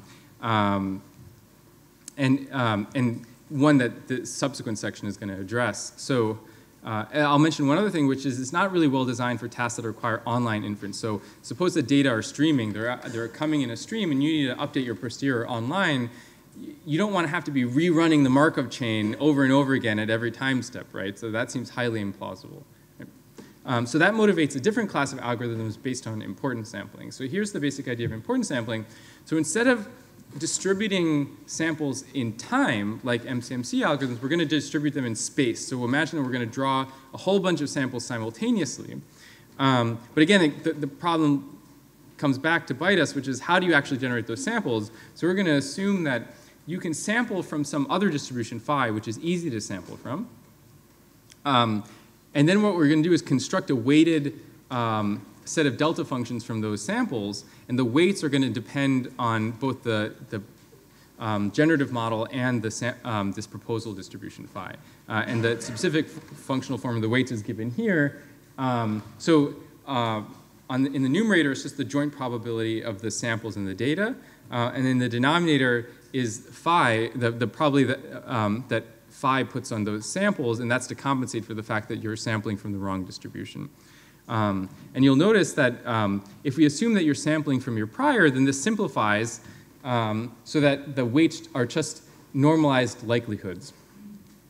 And this idea has been exploited to formalize a particular neural implementation of importance sampling that she and Griffiths developed. And the idea here is that we have a bunch of stimulus-tuned neurons, And the tuning functions of these neurons basically are directly encoding the likelihood function. And then these neurons are being recruited with probability proportional to the prior. So that would imply that the distribution of preferred stimuli should correspond to the prior. And then basically what you can do is very simply just take the activations of these stimulus-tuned neurons that are recruited in probability proportional to the prior, and once you normalize them appropriately, you can get the correct posterior probability out of this, asymptotically at least. So they applied this to the oblique effect, which is the finding that sensitivity to orientation is greater for cardinal orientations than for oblique orientations. And there is a normative explanation for this, an ecological explanation, which is that if you look in natural images, cardinal orientations are much more frequent than oblique orientations, and so it makes sense that you would want to represent those with higher probability.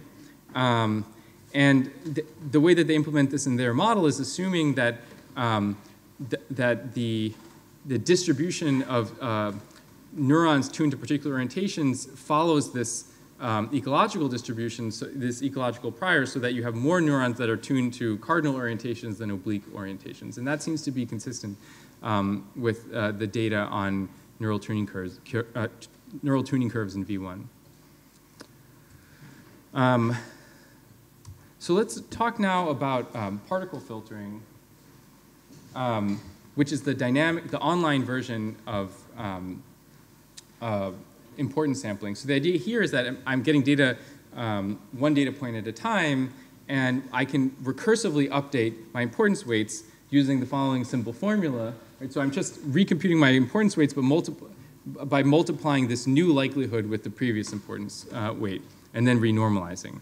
And this has an interesting property, but I have to tell you one more thing about particle filtering, which will make this make more sense, which is that if you do this, you may find yourself in a situation where many of the particles are conditionally unlikely. They have really low importance weights, so effectively they're not doing any work for you in the posterior. So ideally, you'd like to get rid of them by deleting them and resampling from the resampling the particles according to their importance weights. So the idea is that I'm going to keep a particle around in proportion to its importance weight, and then continue updating the particles that have survived that resampling step. And so that's going to get rid of conditionally unlikely particles. But the problem is that what it also means is that if some particle now becomes conditionally likely later on for later evidence, you're not going to have that particle around anymore. And so you're not going to be able to have the correct interpretation for that later evidence. And that leads to, so this is essentially a kind of order effect, and you see this behaviorally in what are known as garden paths. So this is most commonly studied in linguistics. And this is the situation where initially promising hypotheses are invalidated by later data. So humans are getting stuck with their initial hypothesis and fail to infer the correct hypothesis. And as I said, this could be accounted for by some kind of resampling step in the particle filter. So here are a few examples of garden paths in linguistics. These are sentences, you read them, and at first you don't quite get them, and you have to kind of go back and figure out what they mean. So the old man, the boat. Yeah? The horse raced past the barn, fell. The horse that raced past the barn fell, right? So if you think about what's going on here, the problem is that the first part of the sentence suggested a particular syntactic interpretation that was invalidated by the later part of the sentence. And Roger Levy and colleagues have formalized this in a particular stochastic parsing model. So the idea is that the particle filter is now doing inference over parse trees, but because of resampling, it's going to delete some of these parse trees. So he uses this example of the woman brought the sandwich from the kitchen, tripped, and there's basically we can focus our attention on two interpretations, a main verb construction and a reduced relative construction. So initially, the main verb construction is favored by the initial data, but then by the end of the sentence, the reduced relative construction is favored. But the problem is that if you've deleted the reduced relative construction because it was conditionally unlikely, then you have trouble parsing the sentence and you have to go back.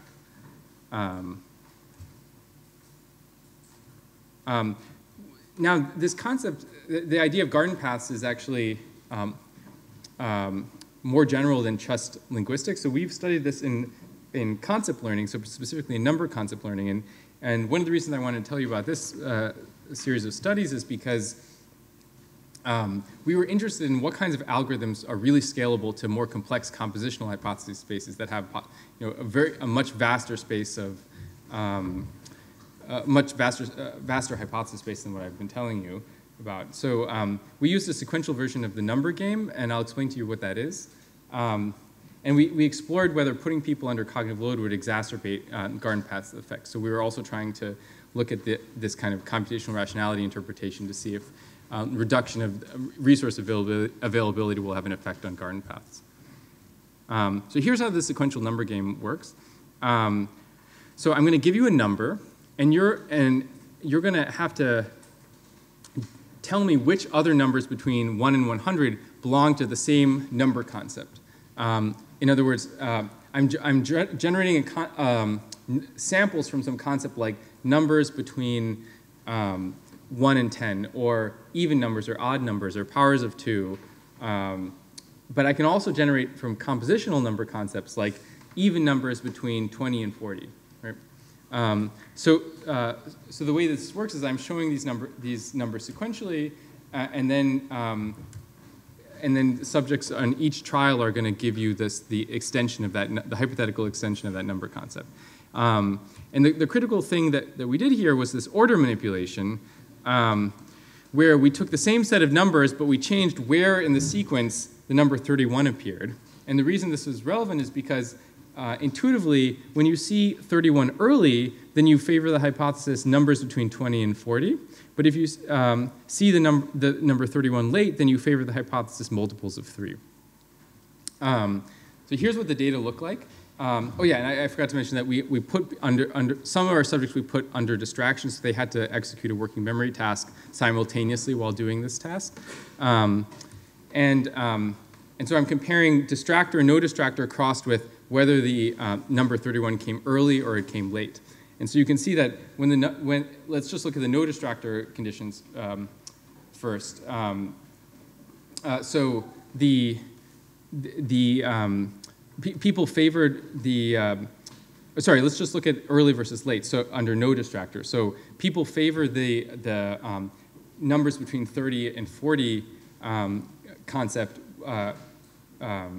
when the distractor came early, but they favored this concept of, they had some kind of mixture of the concepts of multiples of 3 and numbers between 30 and 40 when the distractor came late. And I should have mentioned that what I'm showing you here are the responses at the very last trial, okay? So they've seen the entire sequence of numbers at that point.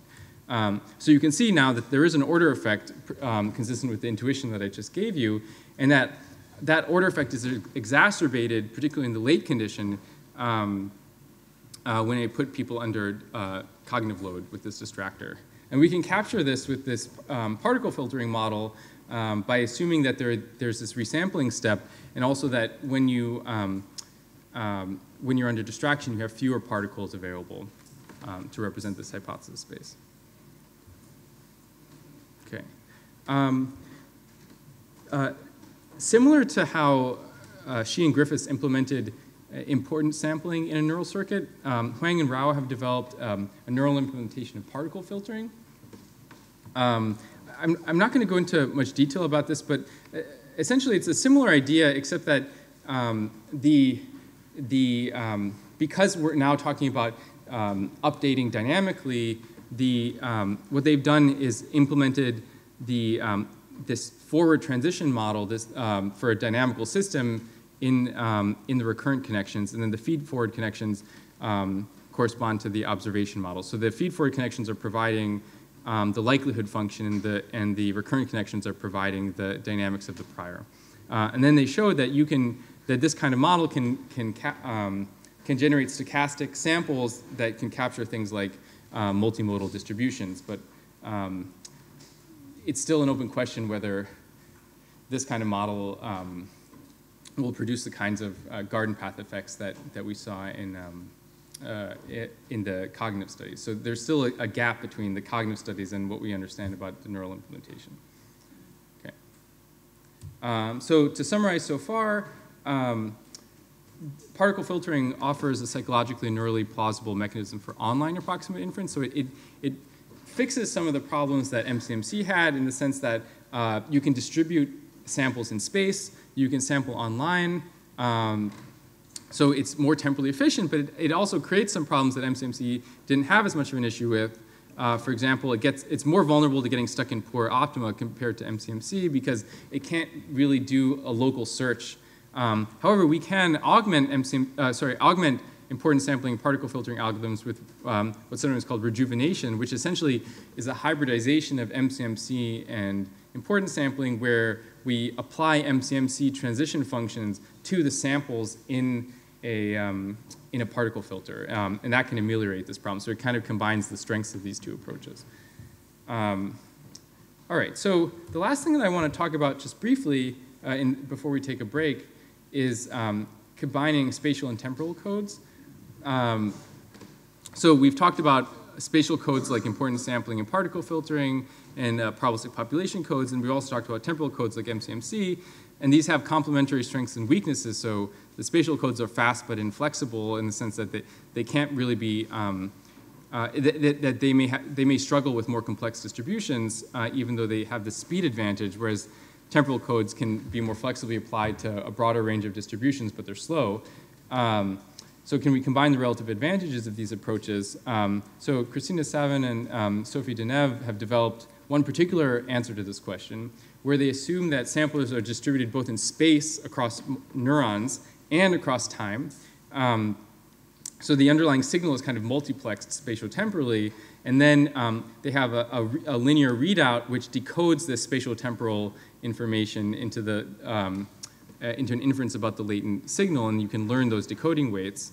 And they've demonstrated how this could lead to dramatic efficiency gains, because now you're basically sampling, in effect, with multiple parallel chains. So you can approximate the posterior in a fraction of the time that you'd require from a single chain. So there are interesting psychological implications of this parallel sampling as well. So for example, if you ask someone to do something like repeatedly estimate a constant time interval, so you're presenting stimulus events at some constant time interval, you see in people's estimates, you see a power law autocorrelation function. So it has this functional formula that I've drawn here where k is the lag between samples. There's some interesting work by Xu, Sanborn, and Chater that showed that this kind of power law autocorrelation function could arise from sampling multiple chains simultaneously. But they had the additional twist, which is that they allowed the different chains to be at different temperatures. So they actually had this whole hierarchy of temperatures from cold chains that are low temperature to hot chains at high temperature. So the hot chains at high temperature are sampling much more broadly, but are exploring low energy parts of the state space, whereas the cold chains tend to focus on the hot chains are exploring high energy parts of the state space, and the cold chains are exploring low energy parts of the state space. But you can develop a Metropolis Hastings algorithm that can propose swaps between states between the chains, and that has the effect of basically propagating exploratory samples from the hot chains into the cold chains. And this kind of complicated machinery, which was originally developed by physicists and sometimes known as the replica method, can produce these kinds of power law autocorrelation functions, as well as a number of interesting dynamical properties of human sample generation. So it's at least suggestive evidence that maybe this idea of multiple parallel chains has some face validity. All right.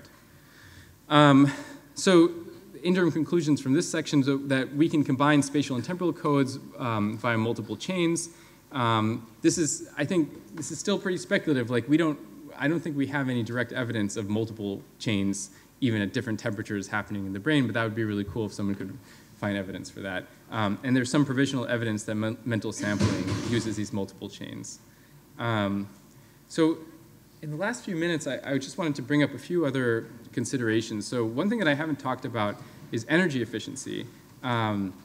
So one argument for sampling could be that instead of representing a complete parametric distribution that could be quite complicated, we generate only a small number of samples, and that could lead to energy efficiency gains. And we all know that the brain seems to be much more energy efficient than conventional computers. So could this help us build low energy neuromorphic devices, for example?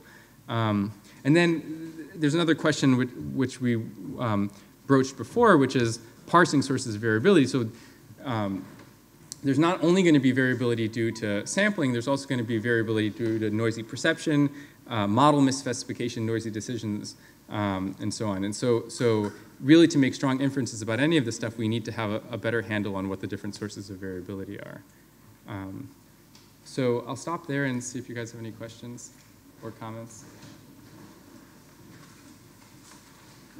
Yeah. Can you speak louder, please? Yeah. Like speaking of funky sampling algorithms, Yeah. there's this other class of, you know, the bouncy particle. Yeah. Like, is there work on this? No, I haven't heard of any applications of that. Yeah. All right, I think it sounds like people are anxious to get to the coffee break, so why don't we do that and we'll reconvene in half an hour.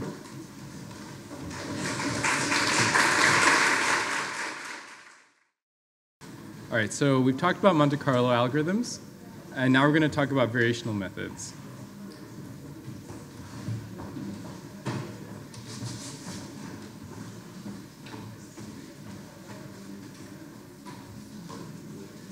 All right, so here's the basic idea of variational inference. The idea is to convert an inference problem into an optimization problem.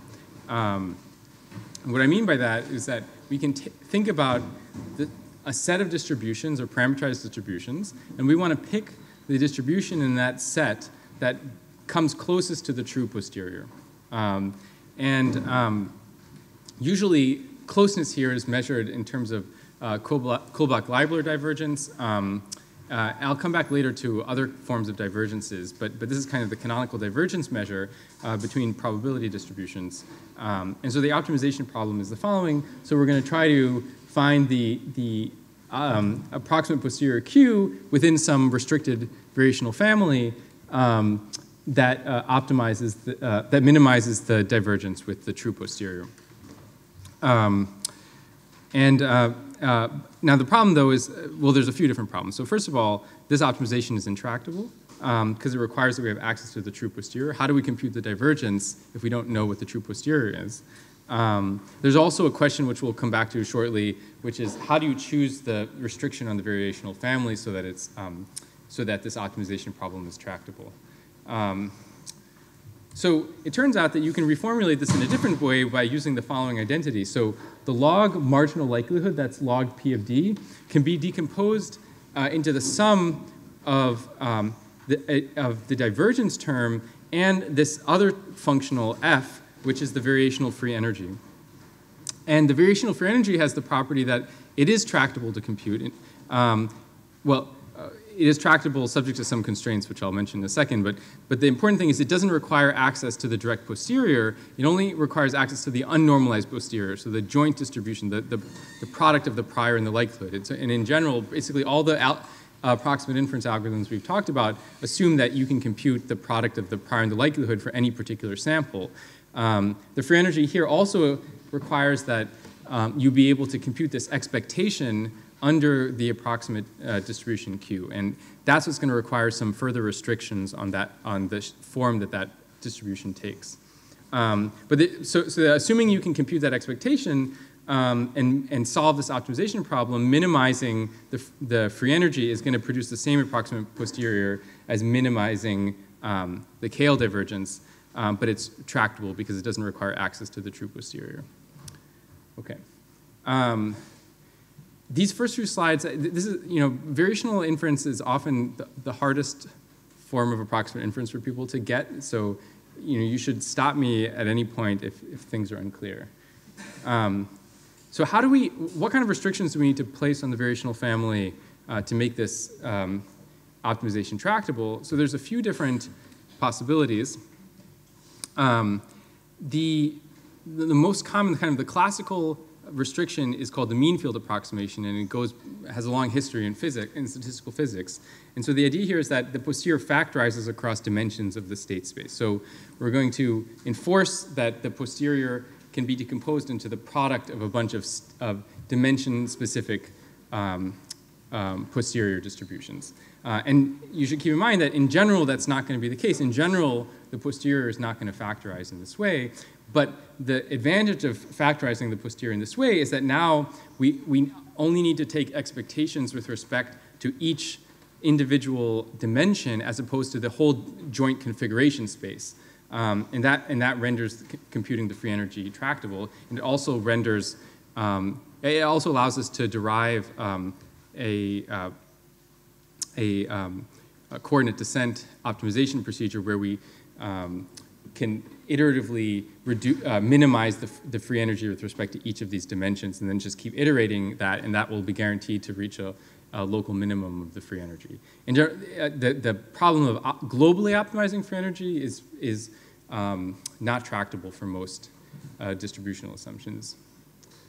Okay, but there are other choices of restrictions on the variational family. So, for example, I could impose a certain functional form on the distribution. Like I could posit that the variational approximation is a weighted sum of delta functions. And then the parameters that I want to optimize are both the positions of those delta functions, so what are the states, and then the weights. And it turns out you can do this in a computationally tractable way. And it turns out the optimal weights are just the normalized joint probabilities. And this has an interesting connection to importance sampling. So importance sampling stochastically constructs this Monte Carlo approximation and weights the samples. Here, we're asking, suppose that I give you k samples, what is the best possible approximation that you could come up with for minimizing the KL divergence with the approximate posterior? And this variational particle approximation gives the answer to that question. And it can be deterministically constructed, but it can also be stochastically constructed. So for example, in high dimensional spaces, you might want to stochastically search for the particles. And so then it blends together some of the Monte Carlo algorithms that we were talking about before and the variational algorithms so combining kind of stochastic sampling and optimization perspectives on approximate inference. Questions so far? Okay. There's one more important restriction that will be important for some of the empirical modeling, which is called the Laplace approximation. So the idea is that if your state space is continuous, it could be continuous and multidimensional, we can approximate the posterior as a Gaussian around the mode. And one reason that this makes sense, at least in some situations, is that there's something called the Bayesian central limit theorem, which says that for continuous spaces under some regularity assumptions, as you get more data, the posterior will be increasingly Gaussian around the mode. And eventually will actually collapse to a point at the mode. And so this motivates or sort of justifies the use of a Laplace approximation, the use of a Gaussian approximation around the mode of the distribution.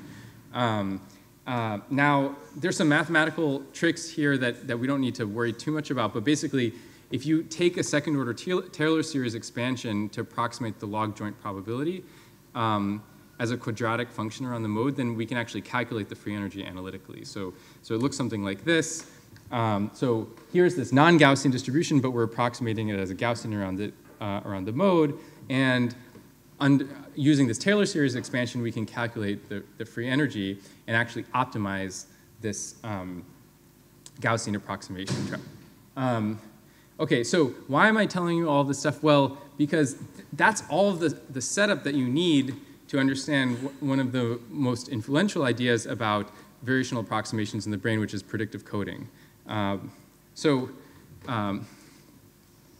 It turns out that if you make a mean field assumption combined with a Laplace approximation, combined with the Taylor series expansion, then you can, with all those dominoes stacked in place, then you can actually derive rules for inference, approximate inference in the brain that have, at least at a conceptual level, a pleasingly simple form. Now, in practice, it's more complicated than this. I'm simplifying, but this formulation is going to be sufficient to get the gist of the idea. So if we can approximate the posterior as Gaussian and we can use the Taylor series so we can compute gradients of the free energy, then you can write down changes in your expectations as proportional to precision-weighted prediction errors. Right? So the thing in parentheses is your prediction error. It's the discrepancy between the observed data and your expectation.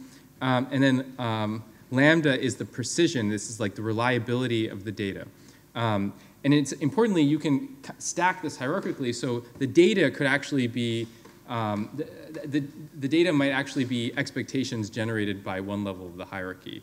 And so you can organize this whole predictive coding machinery hierarchically. And the idea is that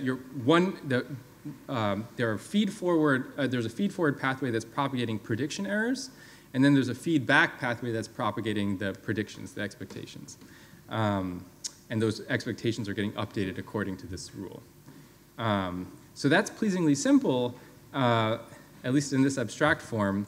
But I just wanted to pause for a second and emphasize that to get to this kind of formulation, you have to have a lot of assumptions in place. And it's a common misconception that predictive coding and the free energy principle go hand in hand. And that's not true, that the predictive coding algorithm is not a generic consequence of free energy minimization, a variational method. So it depends on the restriction on the variational family. It depends on the particular way that you're approximating the free energy using a Taylor series expansion. And it depends on the idea that you're doing some kind of gradient descent on the free energy in this continuous parameter space. So you need a whole bunch of assumptions in place. That's important to keep in mind. So that's the kind of the technical part about predictive coding and free energy principle. And I encourage you guys to also go to this debate between Carl Friston and Jeff Beck, which I'm sure will be something to watch. Oh, Zach, you had something to add? Yeah. Yeah.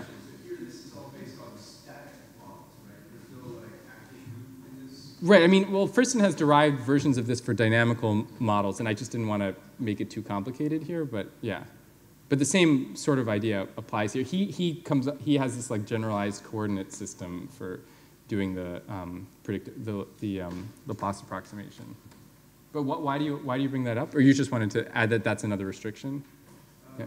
Well, when you have the policies in there, when the agent is choosing actions, yeah. then which actions it takes, the free energy principle is interesting in that respect, that it may give you different results here, or it may right. Like in order to get predictive coding, you may put constraints on a particular reward function. Oh, I see. Yeah, so I was sort of sneakily hoping to avoid this, but since you bring it up, I'll mention it, which is that another important thing that comes up a lot in discussions of free energy is active inference. Oh yeah, I'll try to repeat the question. The question was what happens when policies interact with inference, basically, roughly speaking.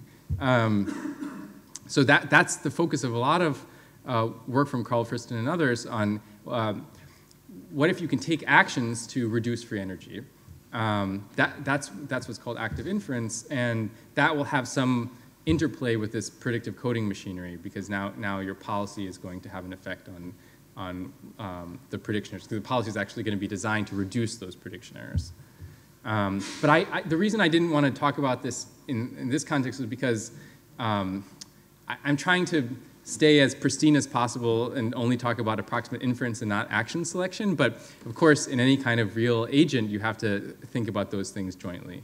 And actually, Friston deliberately blurs the boundary between those. So one of the more controversial claims of the free energy principle, which I'm sure is going to come under debate at this debate, is whether you can take decision theory and basically just turn that all aspects of decision theory into a probabilistic inference problem. So instead of doing the normal decision theoretic thing where you have a separation between utilities or rewards and beliefs, so you basically convert the utilities into probability functions, and then if you set that up right, then optimizing the free energy can be expressed isomorphically to optimizing expected utility. And the motivation for doing that is that now you can have kind of one algorithm to rule them all in the brain and not have like separate decision and belief components, right? And there's an empirical question to what extent that is actually an accurate description of how the brain works. Yeah. And in the control inference literature, I'm a bit confused because there's no optimization. Right? It's just all you do is actually. Well, there is optimization in the same sense that there's optimization here, which is that the variational methods treat inference as an optimization problem, right? But in control inference, you can do everything using like essence. You don't. Yeah. So you can. But the thing is that if you have a good approximation of the posterior, then that's the same as saying that you have optimized the divergence between your approximation and the true posterior, right? The difference algorithmically is whether you write it down explicitly as an optimization algorithm, right? So Monte Carlo algorithms usually are not interpreted as optimizing some divergence functional, but it is the case that asymptotically they are optimizing that because asymptotically they'll converge to the true posterior, and that's going to minimize the KL divergence. It's just that at each step of the sampler, they're not optimizing the divergence. So that's the difference between Monte Carlo methods and these kinds of particle approximations, variational particle approximations, where the variational particle approximation is choosing the samples to minimize this divergence at each step of the algorithm, whereas most samplers are not doing that. Any other questions? All right. So if we kind of take this at face value, the theory part, now we can talk a little bit about the empirical evidence for this. And I think that this is the most compelling part of this whole, the whole set of claims here is the evidence for predictive coding. Now, one thing to keep in mind is that there are a bunch of different variations on the idea of predictive coding out there. Not all of them are interpreted in this variational way. So there's a classic paper by Rao and Ballard where they first developed some of these well, they didn't invent predictive coding, but they were the first to apply the idea of predictive coding to this cortical hierarchy. But they were not analyzing it as a variational approximation. That was mostly due to Carl Friston. Nonetheless, the same intuitions apply here, which is that the basic kind of theme that we'll see here is that if you have a prediction that predicts some pattern of data, or at higher levels if you have a higher level prediction that anticipates some pattern of spiking at a higher level of the cortical hierarchy, then the predictions can basically suppress the evoked response. So a classic example of this from Rao and Ballard is the end-stopping effect. So if you have a receptive field in V1 that responds to line segments, if you extend the line beyond the receptive field, that has the effect of suppressing the response of that neuron to that line segment. And the way that Rao and Ballard explain this is that once you extend the line, now a higher level receptive field, like in V2, can detect a longer line segment, more visual structure, and can basically explain away the smaller line segment. So in essence, the line segment activates some higher level hypothesis, which then explains away the lower level hypothesis that there's just a small line segment in that section of the visual field, and that explains why you get this suppression of the response, because according to this predictive coding idea, the V1 neurons, the feed-forward pathways are only reporting the prediction error, not the prediction itself or the stimulus itself. And one piece of evidence that they argue in favor of this interpretation is that it should depend on feedback, and there is evidence that if you inactivate the feedback pathway to V1, then you can get rid of this suppressive effect, this end-stopping effect. And they model that by basically removing the feedback pathways in their model. So that's consistent with this general idea of predictive coding. There's a number of other examples that I'd like to go through. So this is one of my favorite examples, predictive coding of shape. So this was an fMRI study. And they were looking at the bold signal in both V1 and the lateral occipital complex, LOC. And they took the same set of line segments, but arranged them in different ways. Or actually, I can't remember actually if they're the same set of lines, but similar arrangements of line segments. But the idea is that in one case, in the random case, you just kind of strew these little straws around so that they don't really show a coherent physical shape. Or you can arrange them so that they show a coherent two-dimensional shape, or you can arrange them so that they show a coherent three-dimensional shape. And what they found was that the bold signal in V1 was going down as you have more visual structure from random to 2D to 3D, and the LOC signal was going up. So this is, again, consistent with this idea that as you create more structure, the higher levels of cortex, like LOC, are encoding that structure, passing that prediction back down, and then suppressing the evoked response in lower level regions that are reporting prediction errors. This manifests in a number of different ways. So one way that's been studied quite extensively is expectation suppression. So here's an example from Chris Summerfield and Tobias Egner, where they were looking at the fusiform face area, an area that's selective for faces, and looking at the effects of expectation on the signal in that area. So they had a paradigm in which faces, or how stimuli would appear with some probability. So they were parametrically manipulating the degree of face expectation, and they found that the neural response to FFA was going down as the face expectation was going up. In contrast, the response to houses was going up as face expectation was going up. And so this is all consistent with this idea that the FFA is responding not just to the bottom-up representation of faces, but to unexpected faces. You can also see this in repetition suppression. So repetition suppression is the widely observed phenomenon that if you present a stimulus repeatedly, on subsequent presentations, the response is going to be lower.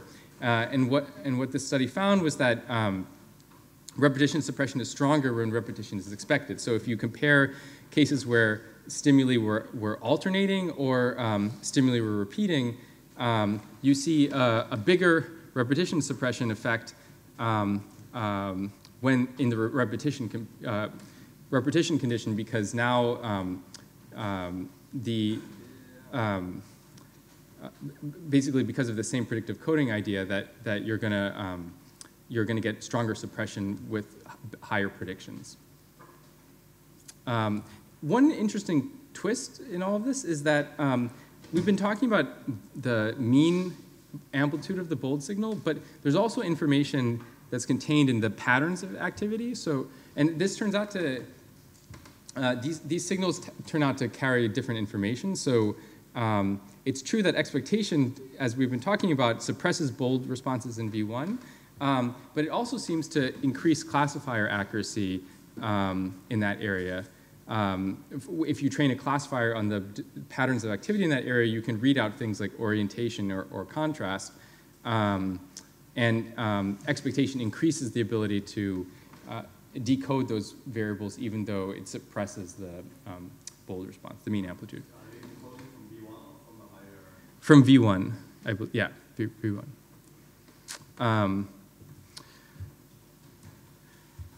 So we've already seen how there's a distinction between feedback and feed-forward pathways. We also know that these pathways have a distinct laminar structure. So, prediction errors, the feed-forward pathways are in the superficial layer of cortex, and the feedback pathways are in the deeper layer of cortex. So we'd predict that, that we would see prediction error signals being preferentially signaled by the superficial layers of cortex, and then the predictions being preferentially signaled by the feedback in the deep layers of cortex. And recently there's been an exciting development in MRI technology where we can start to make statements about the different lamina from fMRI data. And basically, this involves trying to unmix the contributions of different lamina to the bold signal. And you can do this if you have an unmixing matrix. In effect, deconvolve the laminar contributions to the bold signal.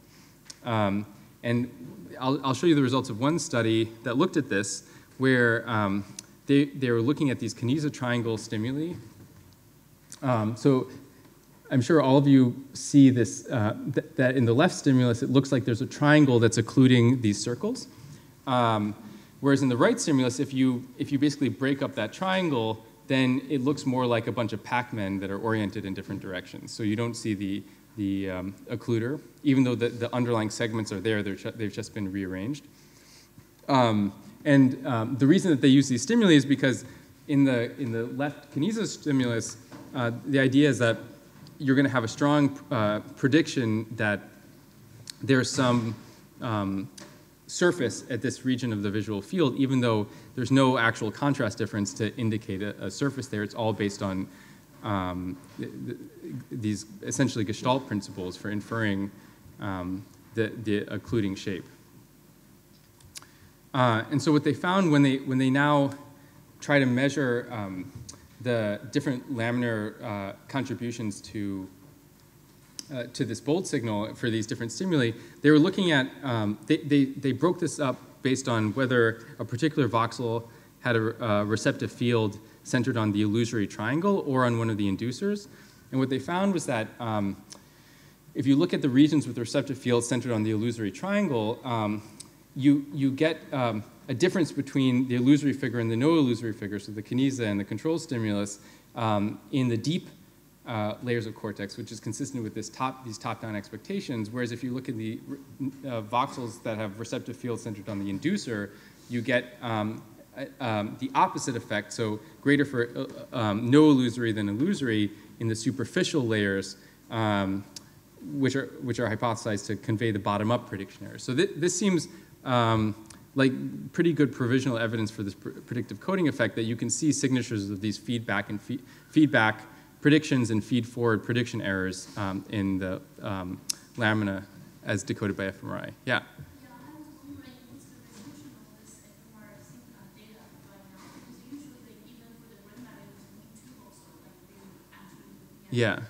But right now, how can you like distinguish into three different layers in the kind of brain value? Yeah. Like how much that goes into this, which is why like bias or even noise? Yeah, that's a super good question. You know, to be honest, I was trying to educate myself about the laminar fMRI as I was preparing this tutorial, and so I'm not an expert on this at all. Maybe someone here can speak to that. I don't know. Sam, do you know anything about this? No. No. Yeah, I really don't know what the limits of the technology. It's still pretty new, and people I think are developing better methods for it. Yeah. All right. So why don't we keep going, unless there are other questions? Yeah. Yeah. So you didn't want to go into active inference. Yeah. How is predictive coding similar or different from just like dopamine coding or prediction error and TD learning? Well, they're similar in the sense that there's prediction errors that are being coded, right?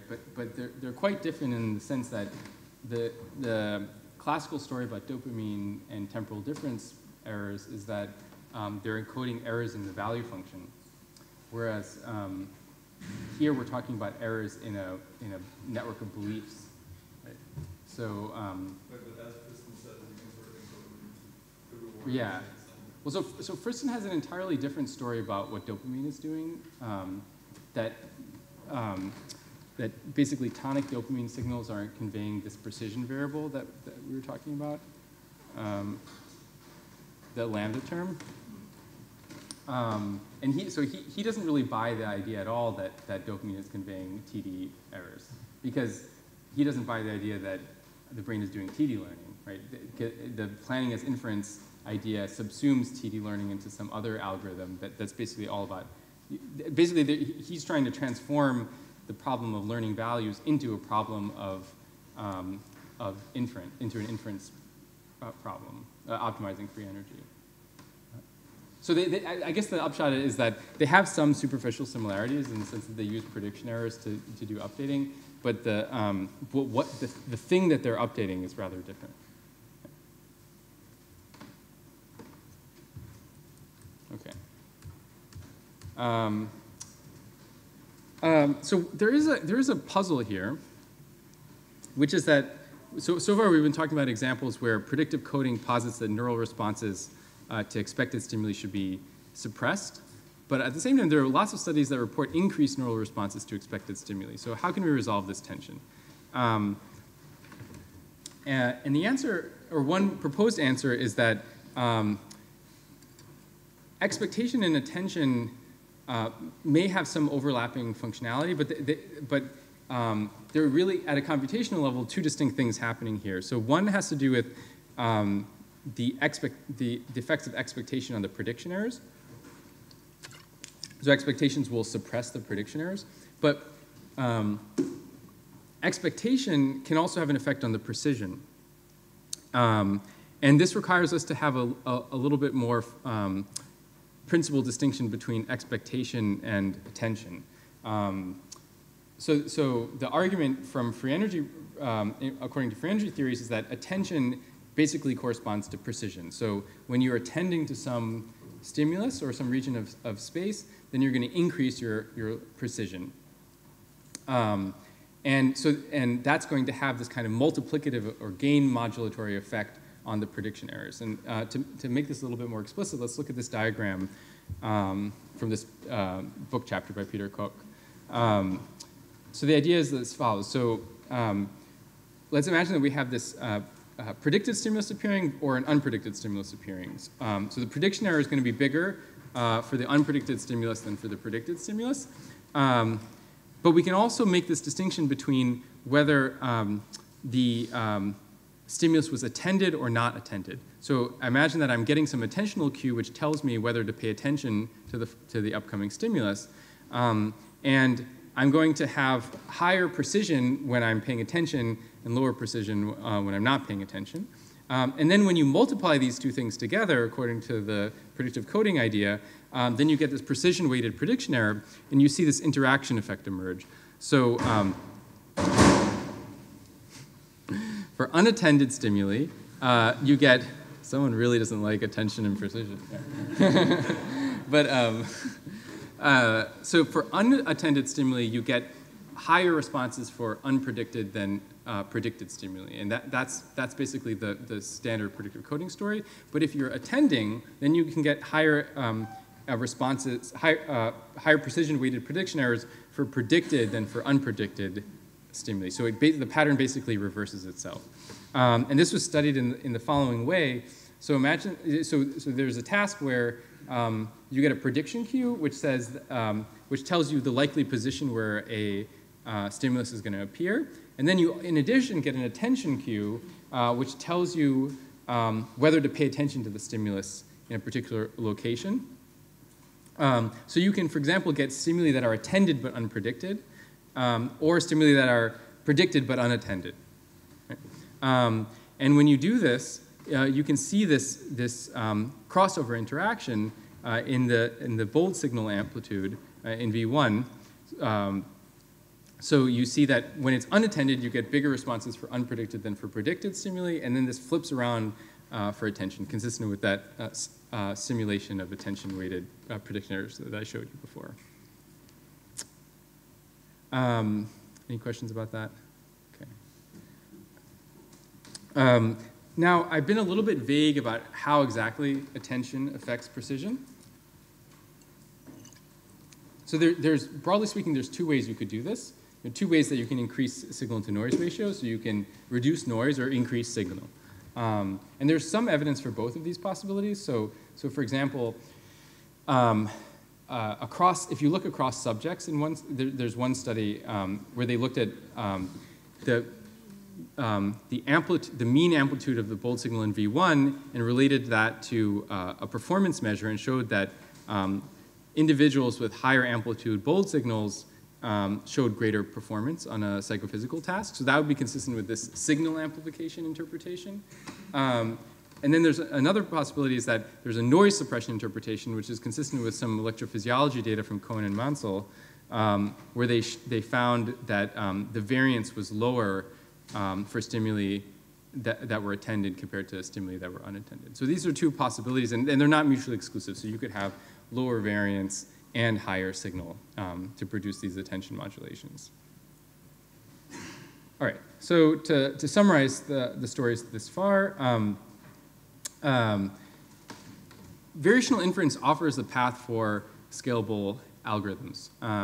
And if you look in the machine learning literature, there's been a trend sort of away from Monte Carlo methods, which are often considered to be too slow, towards variational methods, and even towards what are called amortized variational methods, which I'm going to talk about a little later. So familiar algorithms like the variational autoencoder basically run on those kinds of approximations. Now, the predictive coding analysis shows that you can implement variational inference in a neurobiologically plausible circuit, but just keep in mind that this requires a bunch of assumptions. So if those assumptions break, like for example, if you can't impose a Gaussian assumption, then you have to do something else. Now, there's a challenge here. So what is the psychological evidence for any of this? One of the problems is that if we can't impose any constraints on the variational family, it's virtually unfalsifiable. And we already sort of saw this in a few examples. So the predictive coding framework imposes some very strong assumptions, and that's what makes it a falsifiable claim about neural activity. But it's a little bit less clear what kind of falsifiable claims we can make about human behavior on the basis of those assumptions. Nonetheless, I'm going to try to give you two examples which I think maybe make the case for psychological evidence in favor of variational approximation. So the first has to do with order effects and factorized approximations, and the second has to do with kind of mental graph surgery and causal inference. All right. So many of you may be familiar with blocking effects. I'm using this notation where A and B correspond to cues, and the plus and minus correspond to rewards or absences of rewards. So the forward blocking paradigm works as follows. So I present a cue with reward, and I do that a bunch of times. And then in the second phase, I present that same cue, but in compound with a novel cue, B, and I also reward that compound. And then I test with that novel cue. So I want to see how much association with the reward has been acquired for that novel cue. And I compare that to a case where the novel cue got the same amount of reinforcement, but was never reinforced in compound with A. And in general, what you find is that you get more response to, more reward expectation for B when it was trained by itself compared to when it was trained in compound with another cue that was already reward predictive. And there's a classical explanation of this that comes from the Rescorla-Wagner model, and the idea is that you use prediction errors to update your estimates, and those prediction errors are basically distributed among all the cues. So that's the principle of cue competition. So in the first phase, you learn that A predicts reward, and now in the second phase, because the assumption is that the reward expectations for A and B summate to produce the expectation for that compound, and since A already perfectly predicts the reward, there's no prediction error. The reward is totally expected, and so there's no updating of B's associative strength beyond 0, and that's why you get this blocking effect. Unfortunately, that explanation doesn't work for backward blocking, which is just the same thing, except we reverse the order of the phases. So now we first reinforce A, B in compound, and then we reinforce A by itself. And then again, you see that the response to B reinforced by itself is stronger than the response to be reinforced in compound. So the error-driven updating idea no longer works here because B is not even present during the second phase. So how can anything be learned about B if B is not even present? Models like the Rescorla-Wagner model require that they assume that learning can only happen for cues that are present, not for absent cues.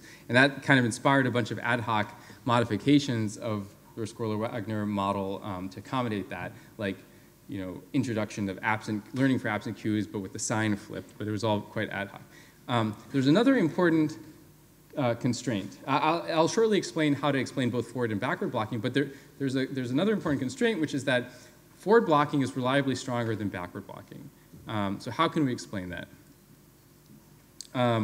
So to start to explain just the forward and backward blocking phenomena by themselves, let's think about this as an estimation problem.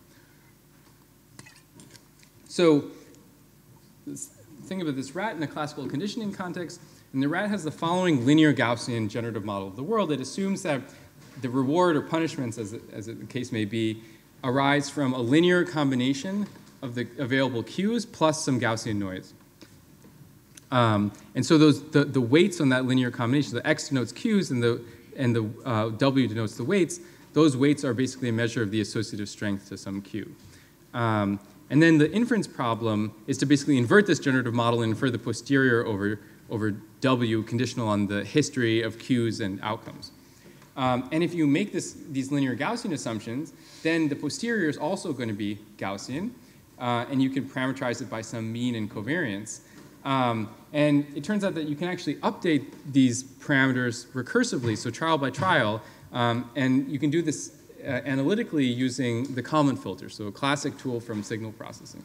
And what's neat about this is that the Kalman filter looks a lot like the Squirrel-Wagner model in the sense that the weights are updated in proportion to the prediction errors.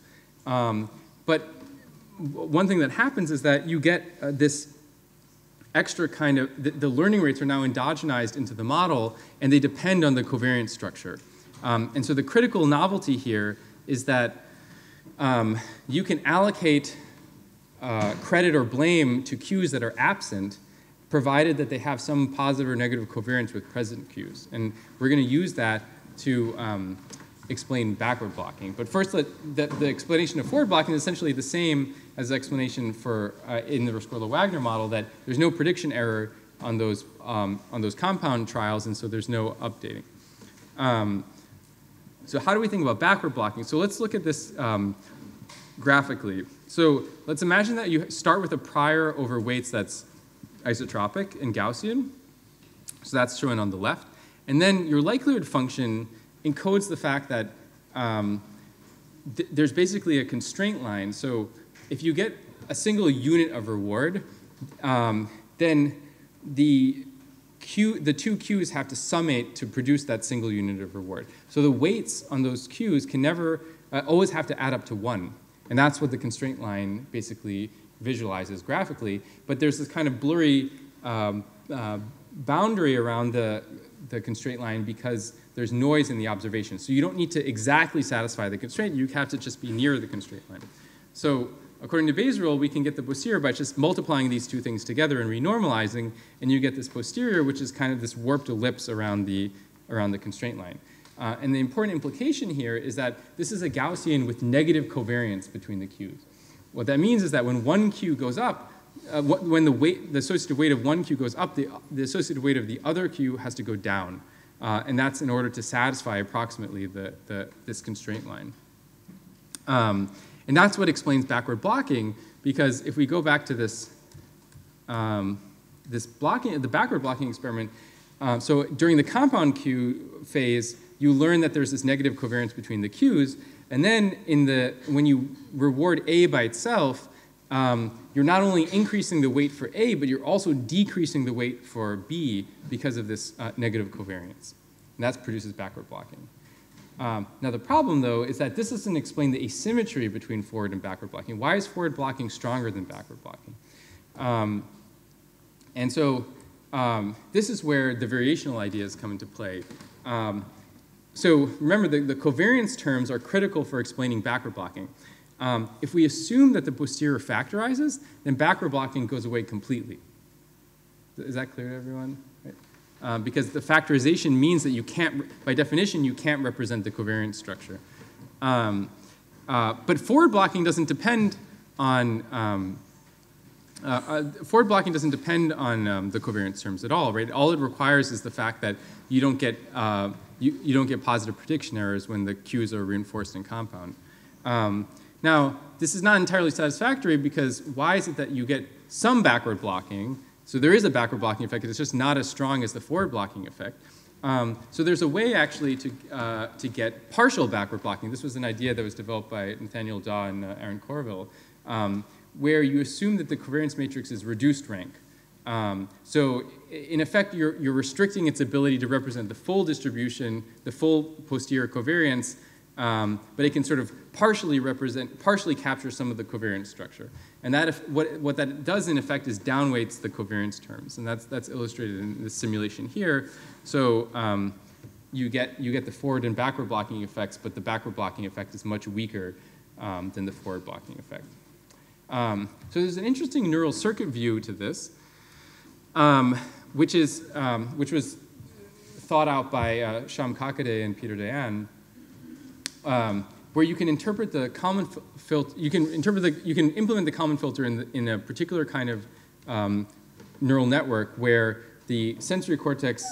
I'm giving kind of a neurobiological gloss on this that wasn't in the original paper, but let's imagine that cortex is conveying the cues, and then there's a downstream region with recurrence that effectively implements a kind of whitening transform. So when you run these recurrent dynamics, you're going to extract a new representation of the stimuli, of the cues, that are effectively constitute a kind of orthogonal basis. And then what you can do is do normal associative learning, sort of vanilla associative learning between this transformed representation and the outcomes. So it's an interesting division of labor where you have this kind of re-representation step and a basic associative learning step, and when you put those two things together, you can get you can implement a Kalman filter using that machinery. Now, that's assuming that it can perfectly implement a Kalman filter if you assume that there's the same number of units in the hidden layer as there are in the input layer. So every cue gets its own kind of unique re-representation in this hidden layer. But if you restricted the dimensionality of the hidden layer, or if you put some regularizer so that it was limited in its expressivity, then it would no longer be able to represent the full posterior covariance. And that's, in effect, a way to implement this kind of reduced rank transformation. So you constrain the representational flexibility of this hidden layer. And that's what I'm showing here. Okay. Now this is all conjectural. There's no direct evidence that this is what's happening in backward blocking. Unfortunately, there's actually very few studies of backward blocking in animals. So this is kind of an open question whether this is a good story or not. Any questions so far? Yeah. Yeah, I was just wondering if you can explain this with mutual information. Well, can you elaborate a little bit? The question was about mutual information, but what about mutual information? The mutual information that the AQ and the DQ have. Right. Well, the covariance is expressing mutual information. I mean, there's going to be a correspondence between the covariance between cues and their mutual information. I don't know if that helps at all. Yeah, yeah. Okay, well we can talk about it more later if you want. All right. So if there are no other questions about this part, I'm going to talk about the causal graph surgery as another case study in how the variational approximations might come into play in explaining psychological phenomena.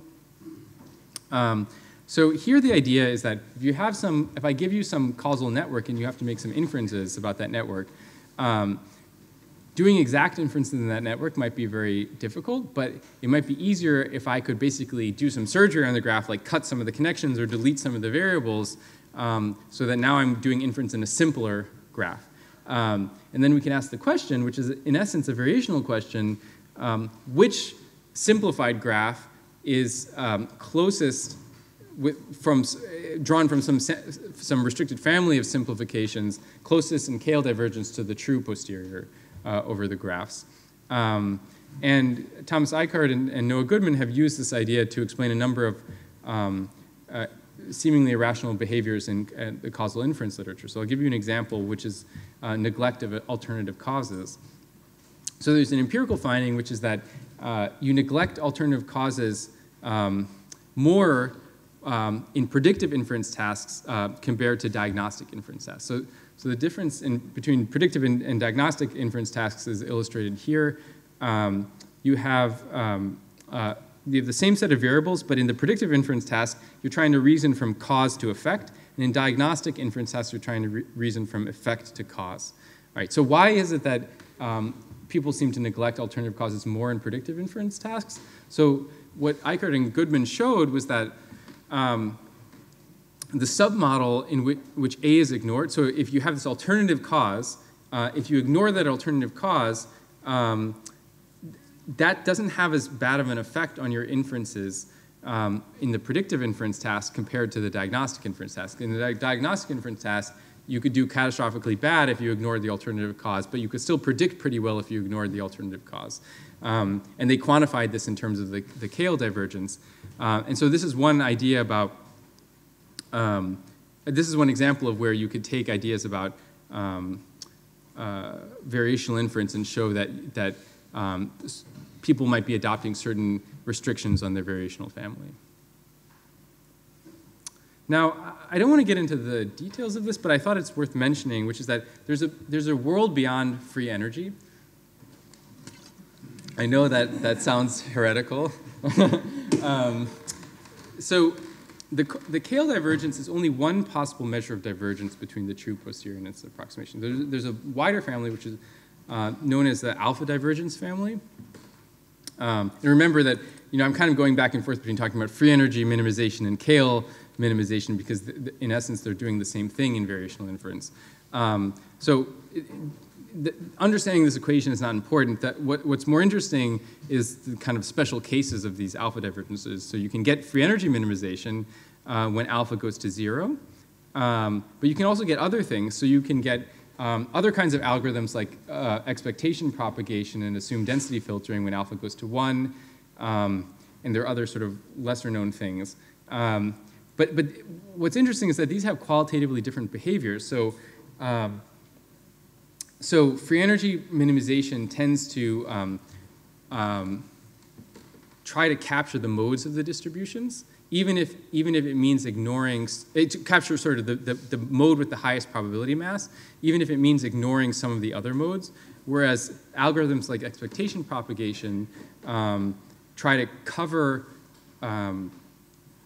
as many modes as they can with a single distribution. So that's what's shown on the right, where you kind of stretch your approximate posterior over a bunch of different modes as opposed to squash it onto a single mode. And you can make a kind of more general characterization of this with respect to this alpha parameter. So the critical difference has to do with zero forcing versus zero avoiding behavior. So when alpha is less than 0, you get zero forcing behavior, which means that when the probability distribution, the true probability is 0, it forces the approximate probability to be 0. And this is going to keep the areas of largest total, that means that the approximate posterior is going to be forced to keep the areas of largest total mass, so that you'll get this kind of mode-seeking behavior. Whereas when alpha is greater than 1, the approximation will stretch to capture all of the modes. So this is a kind of zero avoiding behavior. Who knows whether any of these divergence functionals are relevant for neural computation or psychology, but I think it's important to know about some of these things.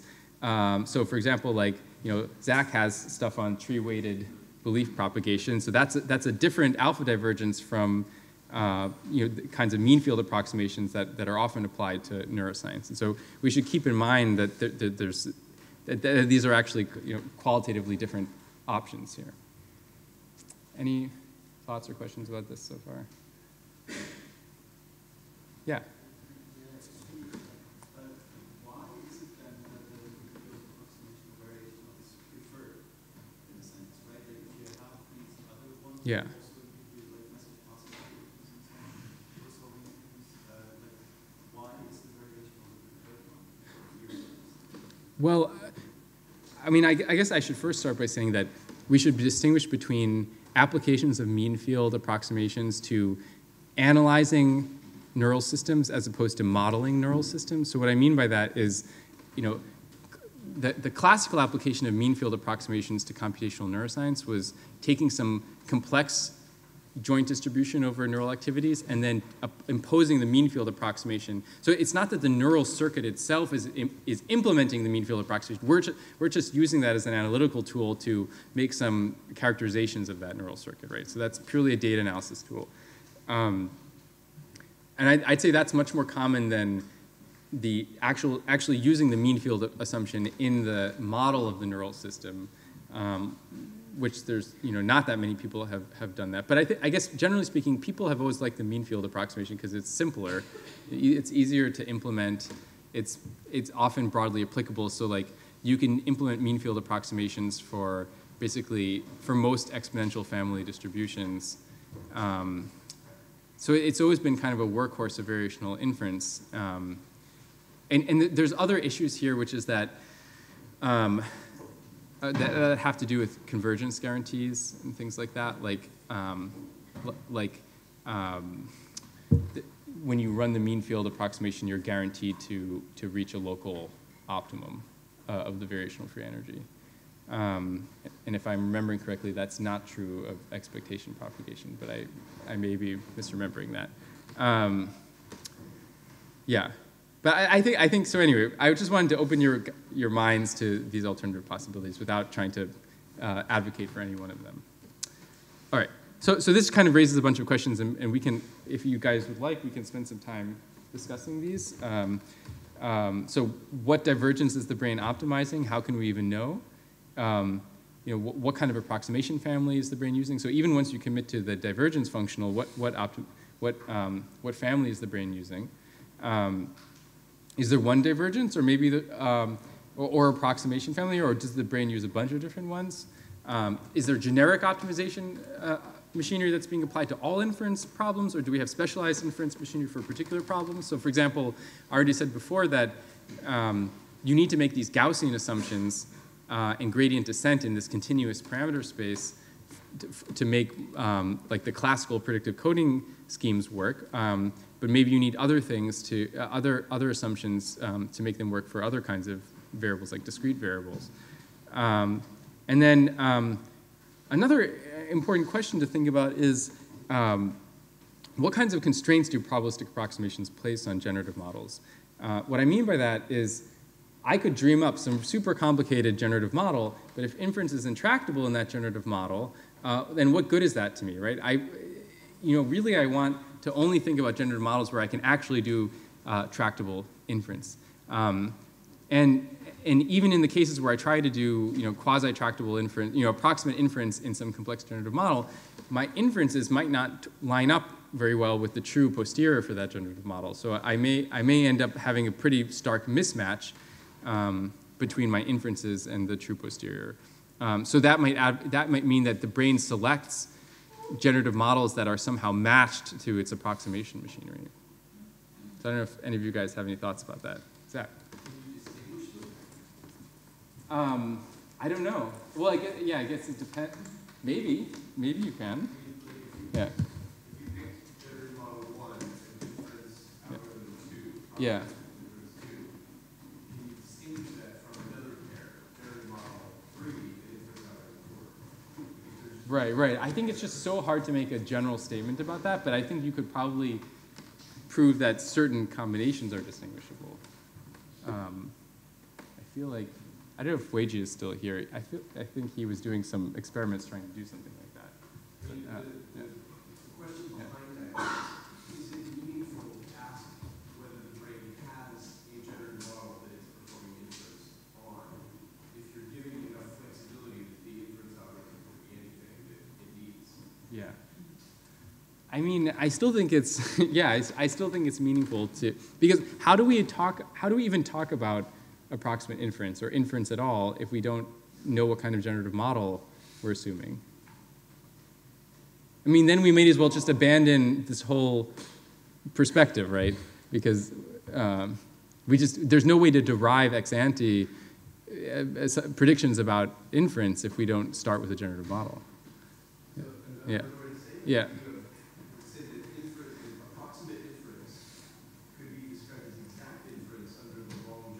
Yes. Yeah. So now you have, okay, generative model 1, generative model 2. Yeah. Okay. Right. 2 to 1. Right. Right. And yeah, no, I think that's a super interesting possibility. And I guess I don't know how else to deal with that except on a kind of case-by-case basis. Like someone should say, I think the brain is doing this generative model and this inference, and then we'll try to come up with some alternatives that maybe we'll find out that it's not identifiable in the end. Anybody else? Yeah. So we're always working in this framework of optimization, but I mean, there's stuff on like variational inequalities or even TD learning, for example, is not following any cost function, right? So you can't do it as an optimization problem. The TD learning is not? Why not? I mean, you're trying to minimize, there's a Bellman optimality equation that you're trying to satisfy, right? Yeah. Yeah, I mean, it's this special thing that I think. Yeah. When you have functional approximation and Uh-huh. anyways, Yeah. But sorry, so say again what? so okay, so these are just examples, but Yeah. you could also have the brain as like sort of a multi-agent thing that's reaching some natural. Right. I mean, there's a whole other kinds of perspectives outside. If you go to like Right. network stuff, right, they're not talking about optimization, but some kind of just reaching some Right. equilibrium or something. And Yeah, no, I think that always seemed very plausible to me, that you could have this kind of society of mind where you have a bunch of different systems trying to do their own thing, and then there's not necessarily a unified cost function. I mean, at some level, if you believe in evolution, there has to be a unified cost function, which is fitness. But at the level of the organism, the optimization that's being performed in a single organism, there might not be. evolution sort of, I mean, the cost function is dependent on the sort of things, the species that surround you, that Yeah, the landscape kind of changes. yeah, I don't know. Actually frame that as an optimization problem. Okay, my Yeah. question is too Yeah. general, but I guess the question would be like, can you go something just a bit further, not from optimize, like variational inequalities, this kind of thing? I don't know. What do you want to do with variational inequalities? Well, just, I mean, so you can Yeah. frame any sort of Nash equilibrium stuff in this perspective and optimization problem in this, right? So maybe it's just a more general framework that you can frame all of these things. I'm trying to do like Yeah. I mean, you can read Carl Friston, right? Like he's trying to put everything into this framework, right? So you can judge for yourself whether he succeeds. Yeah. All right. So yeah. Yeah. Yeah. Is there anything like that is plausible, like implementing this apart from the context example? Well, sorry. Well, I think the predictive coding is the most plausible example of that, right? That's a biologically plausible architecture for implementing. Any constraints on this kind of question based on biophysical principles so far? You mean like can we reverse engineer the constraints on the variational family from some biophysical constraints? Maybe. I mean, I think that Carl Friston has tried to do things of that sort, and there's certainly there's a paper by Andre Bastos about how you can use canonical microcircuits to implement various predictive coding schemes, and so there's stuff like that. I don't know how strong reverse inference you can make from that, but I don't know. Was there a comment over here that you wanted to jump in? Yeah.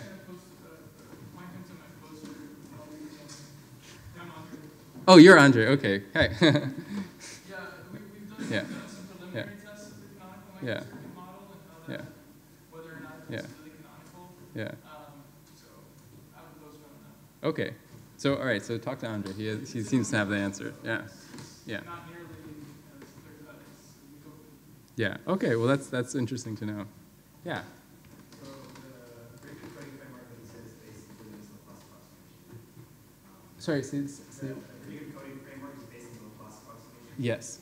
Among other When things. you make behavioral predictions for a given true generative model, you're doing with class approximation. Is that some kind of behavioral prediction on how Yeah. because you're doing this particular. Yeah, that's an interesting idea. So I would imagine, yes, I think that's true. So one thing that I always wanted to do was like variational signal detection theory. Basically, most of signal detection theory is based on Gaussian assumptions. so what happens if we have some non-Gaussian distribution, like a heavy tail distribution, but then we assume that you're doing signal detection theory with Laplace approximations, so you're basically trying to fit a Gaussian to this non-Gaussian thing. So you're going to have some systematic biases relative to the ideal observer. So I think that could be done, and I'm not aware of anyone having done that. Yeah. Just a follow-up to that. Yeah. So, the predictive coding comes out, you assume a Gaussian assumption, but does it also work if it's a mixture of Gaussians? Well, one trick with mixture of Gaussians is that you can have a kind of a auxiliary variable setup where you condition on the mixture component. So you sample the mixture assignments, and then everything is Gaussian, conditionally Gaussian, right? So then you can kind of get around that. But I don't know. I don't know the answer to that specifically in the context of predictive coding. I know maybe someone else does. Yeah. Yeah. No, I'm just thinking because you said Laplace approximation is a specific constraint you have to place to get predictive coding from free energy. But if it works for mixture of Gaussians and mixture of Gaussians, you can technically, if you have a lot of mixtures, you can approximate any family. Yeah. Then maybe just do that predictive coding and free energy go hand in hand. Yeah. But so actually, years ago, I wrote a paper that derives variational inference from mixture of Gaussian approximations. So if you're interested, that was a machine learning paper. We didn't make any claims about the brain, so you have it's not entirely trivial, right? So you have to make some additional approximations to make that optimization problem tractable. It's called non-parametric variational inference if you're interested. All right, so why don't we keep going? Okay, great. So let's go to move on to amortized inference, which to me I think is kind of the most exciting direction here. So most of the approximations we've been talking about, most of the approximations studied in psychology and neuroscience are memoryless. What that means is that if I ask you to solve like a sequence of inference problems, your solution to one inference problem will have no effect on your solution to the next inference problem. You're solving each of them de novo. And this is obviously wasteful because there could be significant shared structure across inferences and that's not being exploited. So how can we formalize sharing of structure across inferences? So one way to think about this in the variational framework is that we're going to, instead of modeling a separate variational posterior for each data set, we're going to model a mapping from data to posteriors. So I'm now writing this explicitly as Q of S given D. And